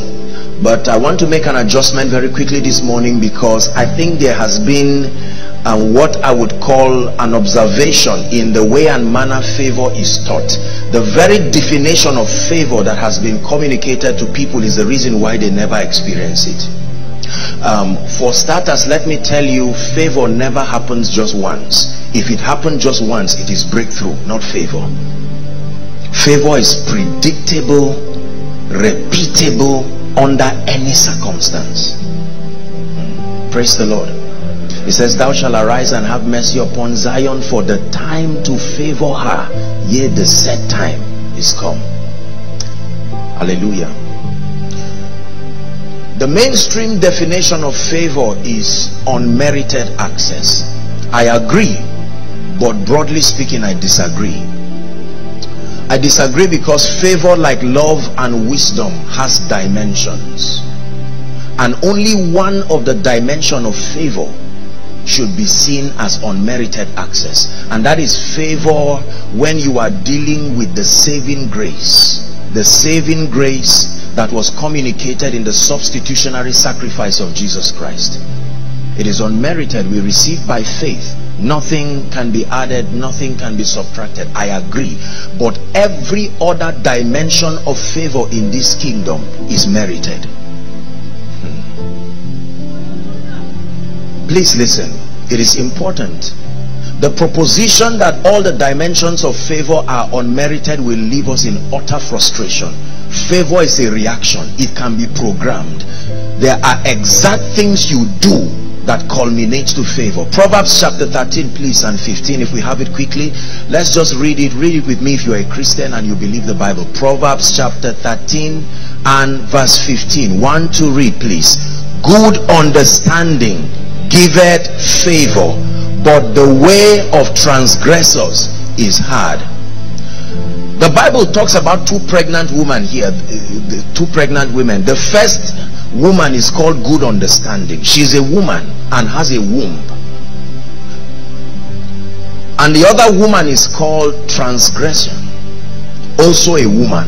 That both women can give birth, and that good understanding can give birth to a baby, and the name of the baby is favor. And that transgression can also give birth to a baby, and the name of the baby is hardship. A transgressor is not a sinner. A transgressor is not an unbeliever. A transgressor is a consistent violator of God's ordinances, and that can happen even if you are born again. And the Bible says you will continue to program the birthing of an experience called hardship. This is true spiritually, this is true politically, this is true intellectually, and so on and so forth.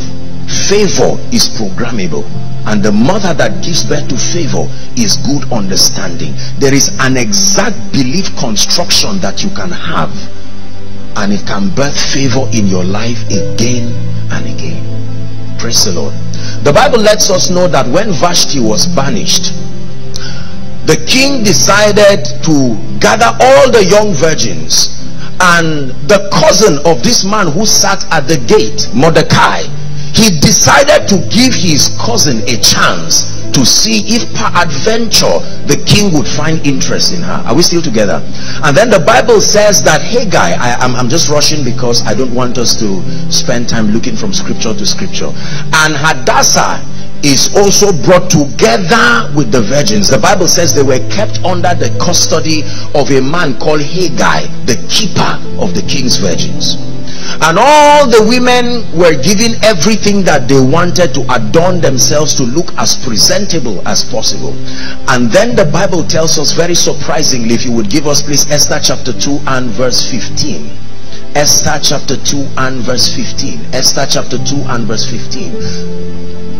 Esther chapter 2 and verse 15. The Bible tells us that now when the turn of Esther, the daughter of Abihail, the uncle of Mordecai, who had taken her for his daughter, was come to go unto the king, she required nothing but what Haggai, the king's chamberlain, the keeper of the women, appointed. Go on please. And Esther obtained favor in the sight of all them who looked upon her. Now look at this. It looks like a charm. For as long as your eye made contact with Esther, you were compelled to favor her. It's a grace. That a village girl stands in the midst of many other people, and whoever looked at her had an interest in her. Woe betides a man who is alive in our day without the grace for favor. I tell you sincerely, life will be hard.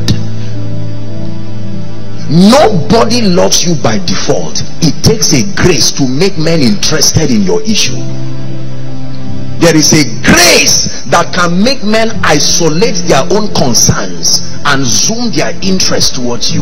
It's a grace. People are too busy for you to attract that level of commitment from them. There is a grace that must come from heaven that can compel a man to be desired, that people go out of their way as though under an influence. Verse 17, same Esther chapter 2 and verse 17.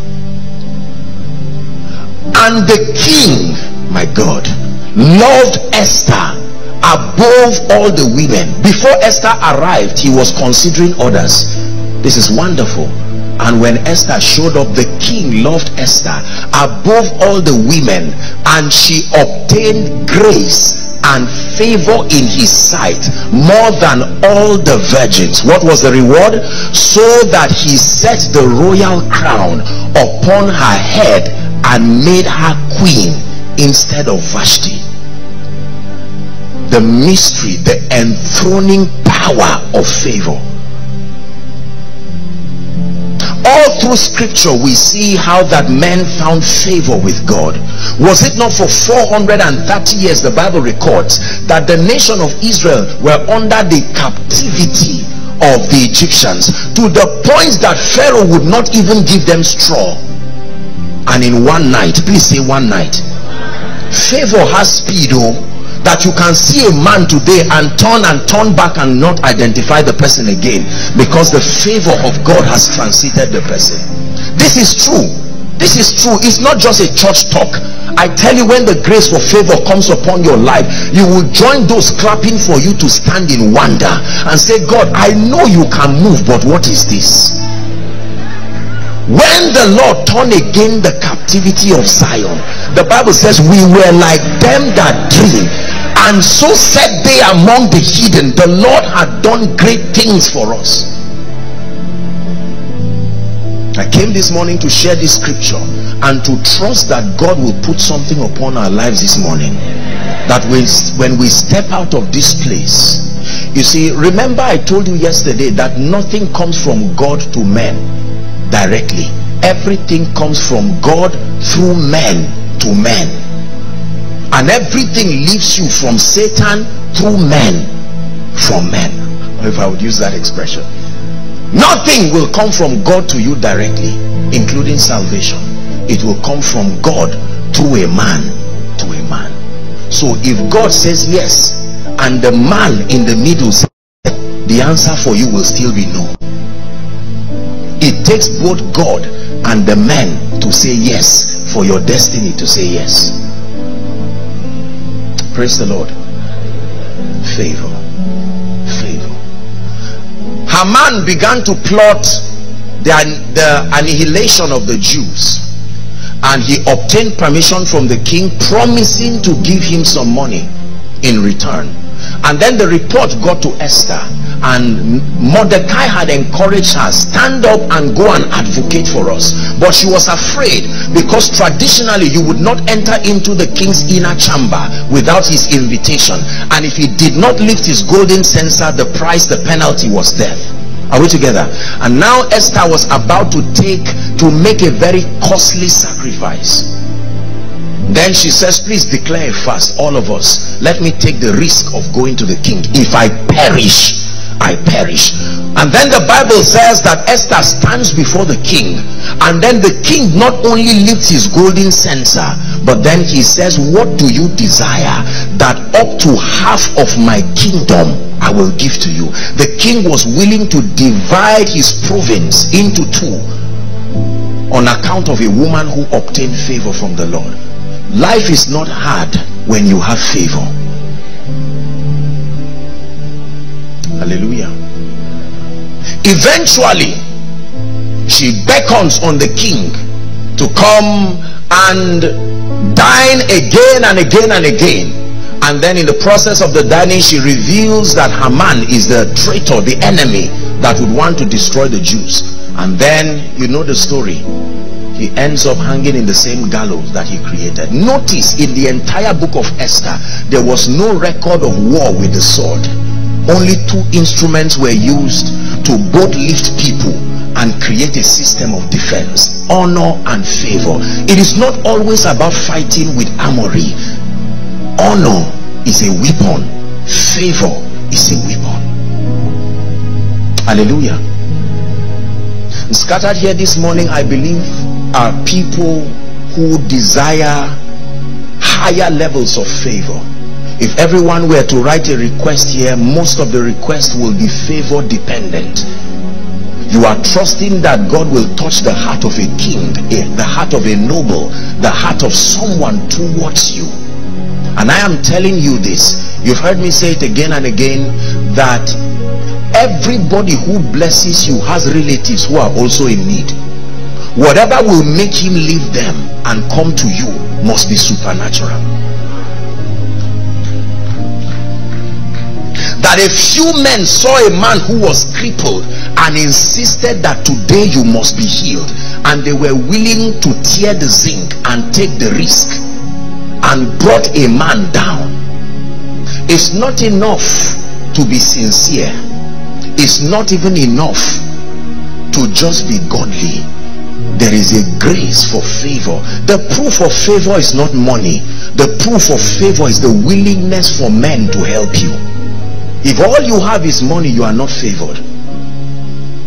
The real proof of favor is the loyalty of men to your needs. And this morning, I believe with all my heart that it will take favor to move us from where we are to the next level.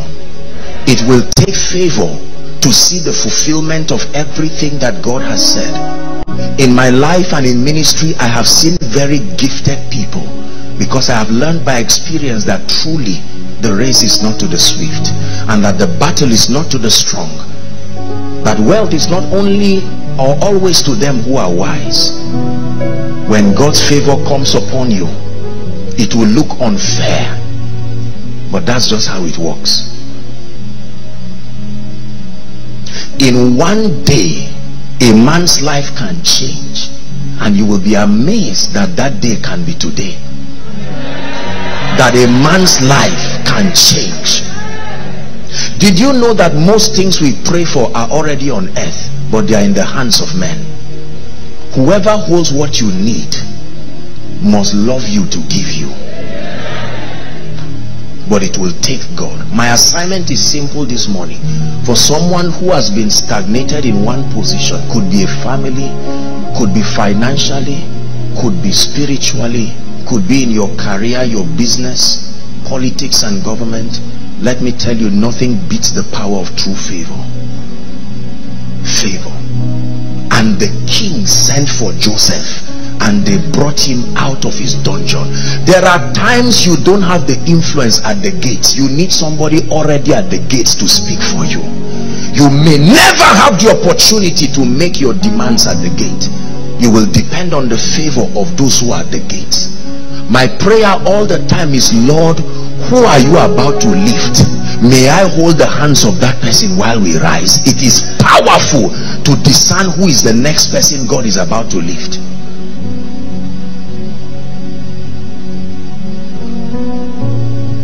There are people who left people 2 minutes before they are lifting, 1 day before they are lifting, 1 year before they are lifting. May you not be like that. Oh, may God surround your life with people he's about to lift, because you can be blessed by association.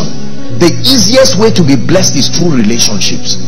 God called Abraham alone. Lot said, I'm not, you wouldn't go alone. And Lot went with him, and Lot increased too. When Lot left Abraham, he went down too.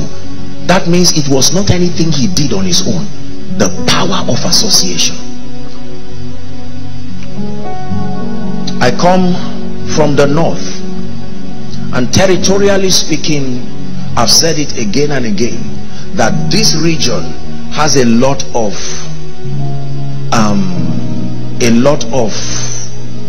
what would I call it now, a sense of empathy. You can have people rally around you to encourage you to rise. It is not necessarily so where I come from. You can have that moral, that humane participation, but they may not have the wherewithal to lift a man. So at that point you need favor exclusively, because you can come out from a region where there is no base of advantage whatsoever. I am a product of what the favor of God can do, and my assignment is that for someone who truly believes, maybe the first and the only one even from your family, that if you can receive this grace today, I tell you the truth, in the name of the Lord God of heaven, your life will be a marvel even to you. I've heard a lot of people say, but this is unfair, I'm better than this person. Unfortunately, life does not work like that. It is what is on you that governs what is around you. Esther obtained favor. Esther defended the cause of the gospel by preserving the Jews. Otherwise there would be no Jesus, there would be no salvation, there would be no redemption. A woman, not a prophet, not a king, not a warrior. Are we ready to pray? I don't know how you are going to pray this morning, but find a way of crying to say, oh God, at such a time as this, arise and bring favor to my life, bring favor to my career, bring favor to my destiny. Are there people who can pray here?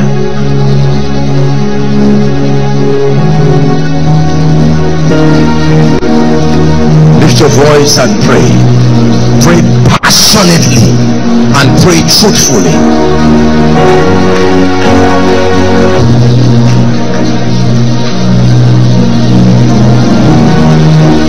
I will give these people favor before the Egyptians, and it shall come to pass that when ye go, ye will not go empty. Emptiness is proof of lack of favor. Pray. Pray for your children, if not for yourself. Pray for your business. Pray for your career. A woman loses favor, and in 24 hours she leaves the king's palace, never to return again.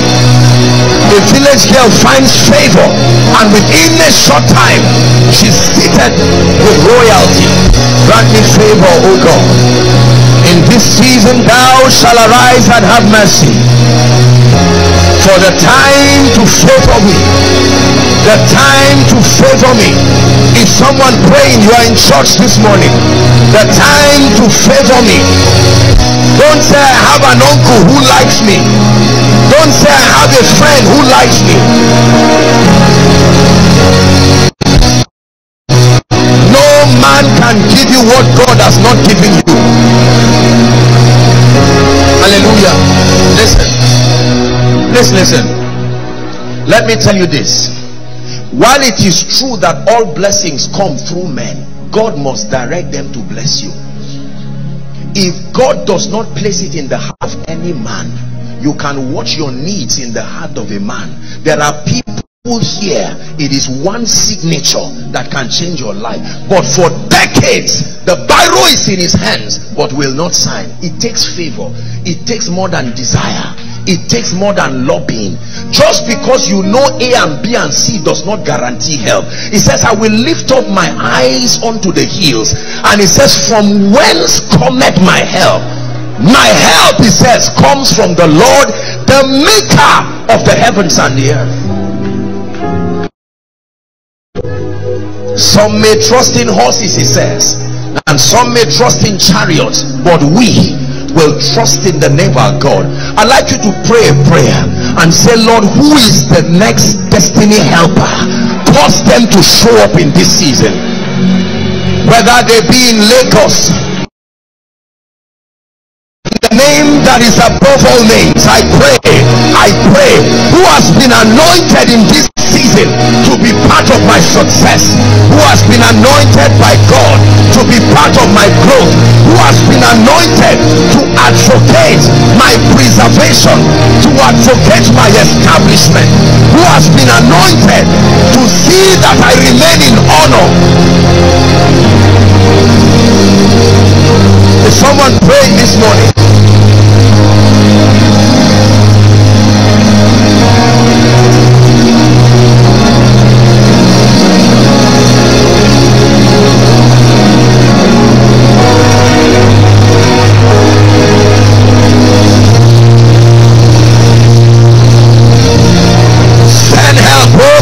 Send help from Zion. Send help, the gift of man. Send help. Send help to my career. Send help to my ministry.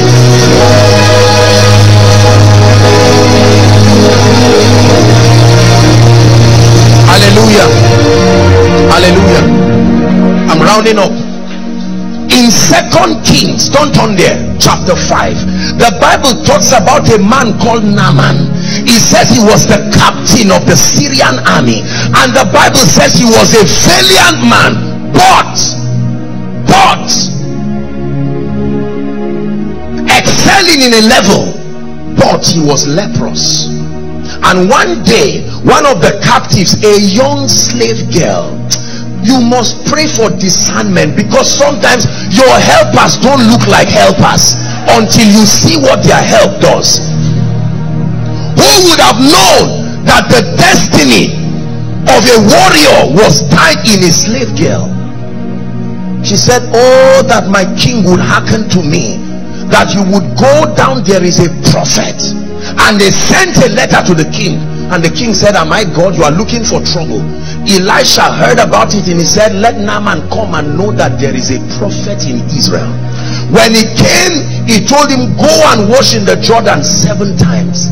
It takes humility to receive from destiny helpers, because sometimes the instructions are ego stinging. He said, there are many other rivers, and Elisha did not see a need to repeat himself. And the young slave girl again pleaded with him and said, I know this man, if he speaks, believe him. And he went and dipped himself 1, 2, 3, 4, 5, 6, and that man was healed. You may have excelled in a level, maybe in career, but is that the best? There may be an area, and that area that is wanting is where you will need the favor of God in this season.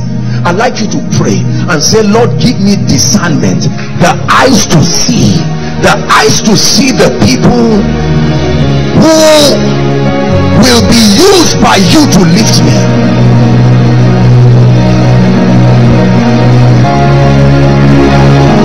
Please pray. We're rounding up this morning, but you must pray. He gathered us by his spirit to help us.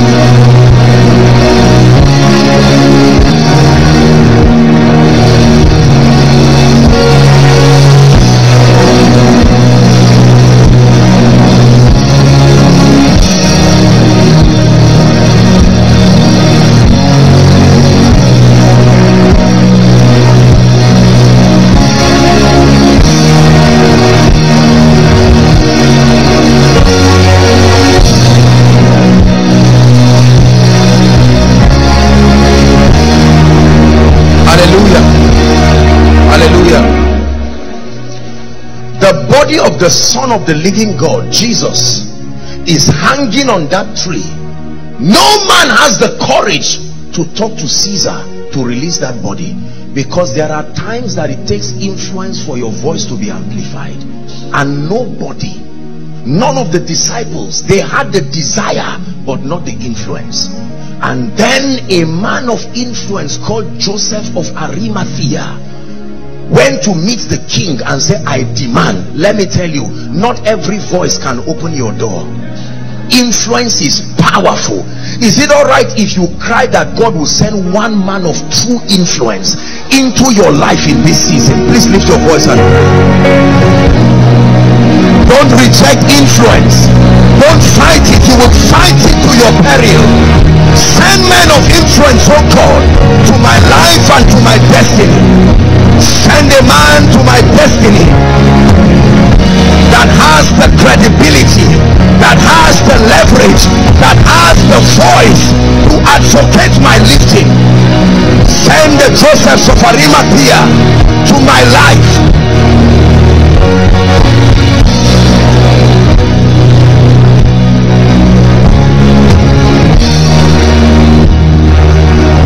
Hallelujah. Final scripture. The Bible talks to us about a very strange man in the Bible called Mephibosheth. Have you read about such a man? And the Bible says that at his birth, the midwife made a mistake. It was not his fault, but as a result of another man's mistake, someone is suffering. There are times that you are in positions that had nothing to do with you, but in any case, you are now a victim of that situation. Is there a system where God can bail such men out? The Bible says that one time that David looks at this man and falls in love with him. He says, is there any man in the house of Saul that I may show him kindness? Were there not other people? Then they carry a weak they carry a weak man to the king. Do you know that deformities and imperfections are not allowed within the palace historically? And yet he said, this man, you will not only dine with me once. I told you favor does not happen just once. He says, from today, this will be your place. You will stay here. Apostle, it's not my fault how I came. It's not my fault. The issue I'm in now, I didn't know anything about it. I was just working in a bank and they said some money was missing and all of us are about to leave. I know it's not your fault, but then the system requires that you also be punished unless favor bails you out.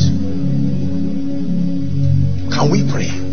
Lord, I may not have the strength on my own, but please may someone like me enough to arise for me in this season. Please lift your voice and pray. You will be surprised at the testimonies that arise from this. Someone must be interested in your life and your situation enough.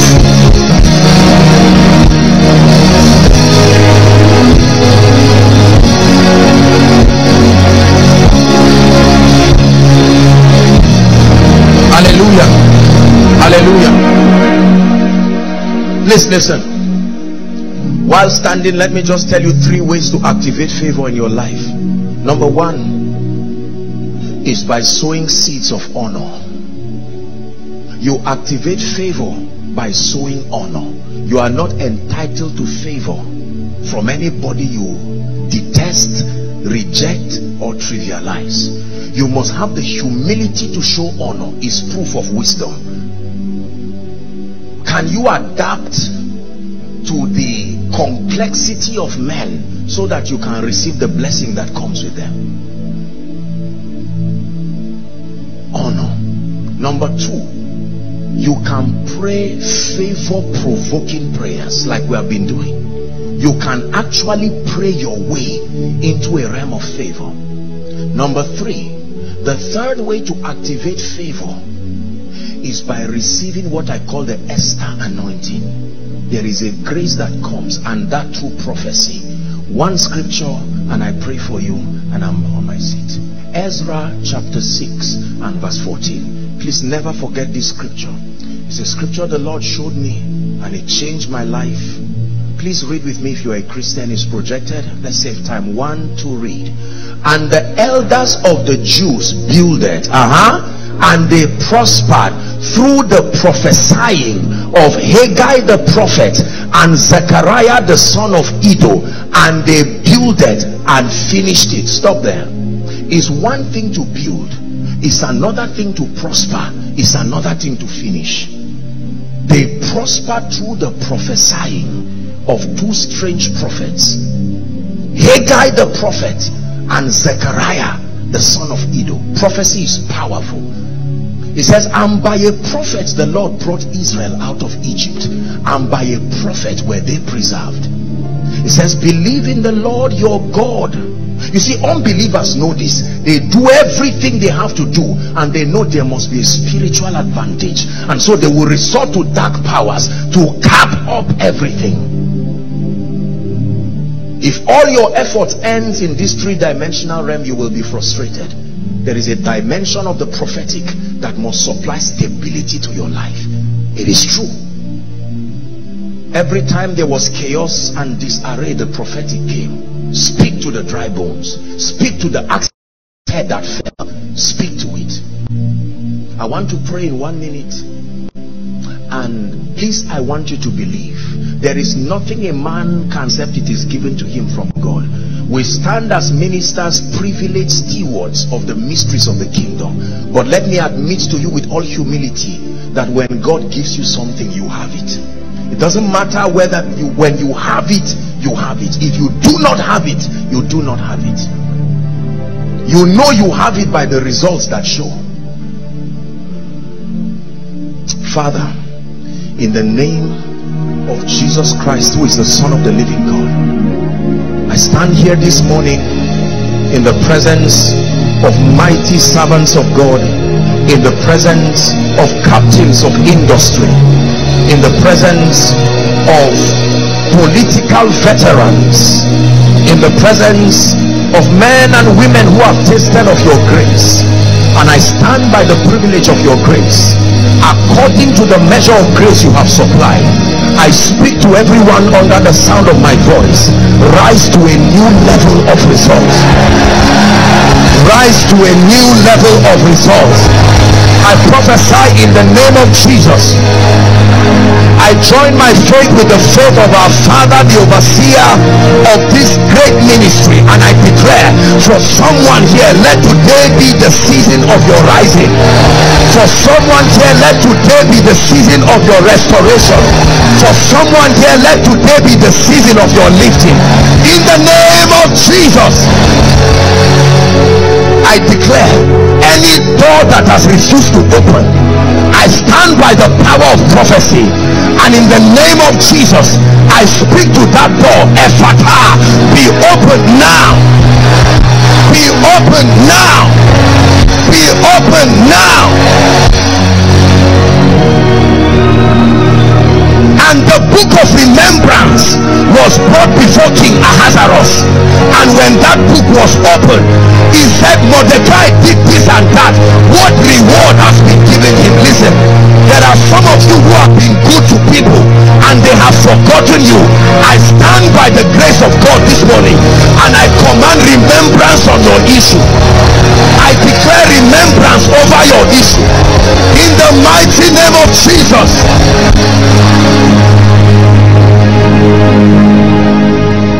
When Joseph interpreted the dream of the wine presser, he pleaded with him, when you go back, don't forget me.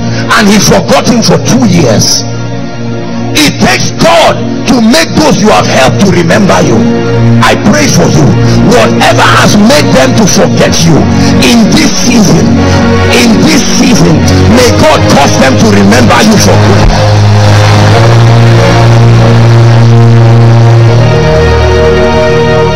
Please hear me. Do you know that Mordecai, according to scripture, consulted with dark powers and diviners to know the exact date to kill the Jews? He didn't just strike any day. Please believe it that there are arrows that fly by day and there is the noisome pestilence, the destruction that wasted in noonday, that there are men that rise just when your blessing is coming, you come down. Zechariah chapter 1, when you read verse 18, he said, what seest thou? And he said, 4 horns. He said, these are the horns that have lifted up themselves against Jerusalem, against Judah, so that no man will lift up his head. He said, but I have sent 4 carpenters. I have come this morning as a privileged carpenter, that any power sitting on anyone's destiny, in the name of the God of heaven, the God of Jeshurun, I command that they leave your destiny now.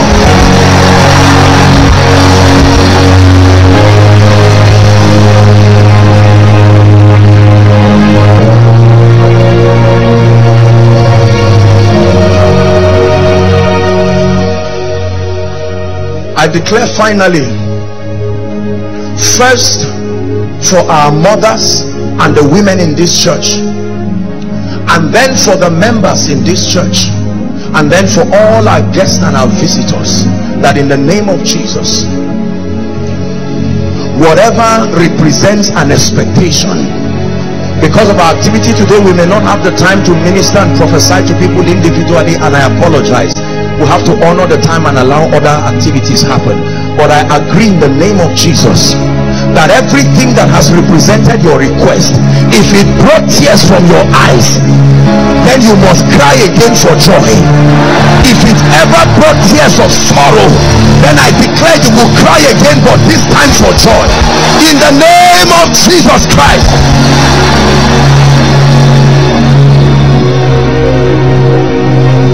Father, we give you all the praise in the name of Jesus Christ. Let it be done. We establish it, and we declare that the favor that is upon our lives now will shift us, and the testimonies will prove that we received something this morning. In the name of Jesus, give Jesus a big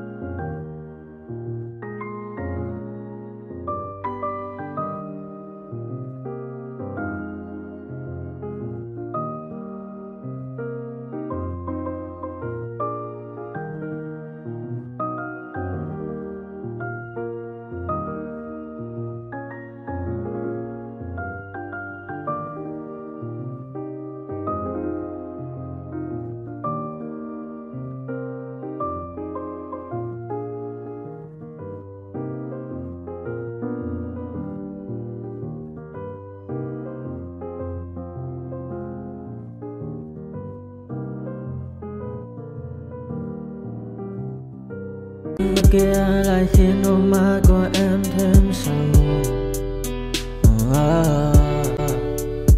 Vì sao em đi cần để lại lý trí, chẳng để lại anh khi nước mắt cần rơi. Vì sao em đã vội quên đi bao câu hứa mình còn cho nhau, quên đi bao nỗi đau mình dành. Ngày xưa em đã vội quên đi những lời hứa ngày nào, vì dòng nước mắt em đã vội rơi không thể mãi anh như đến vào điên rồi, anh như say đôi mắt môi, anh như chỉ còn muốn em bên cạnh như ở phố xa rồi, anh chỉ muốn em cạnh đấy thôi, không muốn em ở bên đời, chỉ muốn em anh bên người. Người đã gỡ bước đi xa trong cơn mưa chiều vội vã, người đã bước quên anh khi cơn mưa qua gần tôi, và em đã quên rồi mai sau đây không mơ về, chẳng còn lại gì những người em bao nước mắt rơi. Em khiến con tim như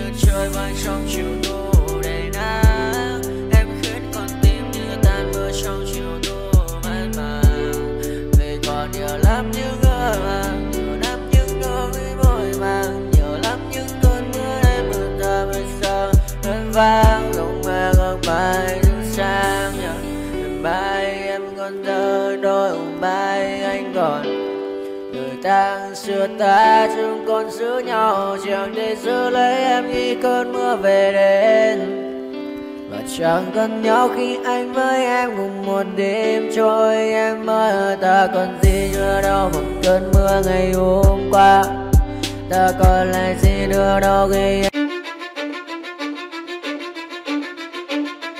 Cause I don't give a fuck what you say. Yeah, I'ma do shit my way. So you can go kick rocks, I'ma stack bricks up, build what I want to make. Yo, I got a lot of shit to say, so I'ma do this every day. I'll be writing things until I'm fucking buried in my grave. 6 feet deep under, but my body won't decay. Cause my messages are timeless, so they'll put them on display. Oh yeah, I rap with a certainty, I have a sense of urgency. A message for eternity, for everyone internally. I had some people burning me, but now they fucking learn to see I ain't the one to fuck with. Now they looking nervously, and I don't really care what you think of me respectfully. You can kick rocks if you think you're fucking better, see. I will outwork you, turn you to an enemy. Hurt you so bad that you're gonna need some therapy. I got the motherfucking recipe. I've been cooking up hits, I'ma leave a legacy. You'll be looking small when you're standing right next to me. I'm 5'10", bitch, but I'm 10 feet. Cause I don't give a fuck what you say. Yeah, I'ma do shit my way. So you can go kick rocks, I'ma stack bricks up, build what I want to make. Cause I don't give a fuck what you say. Yeah, I'ma do shit my way. So you can go kick rocks, I'ma stack bricks up, build what I want.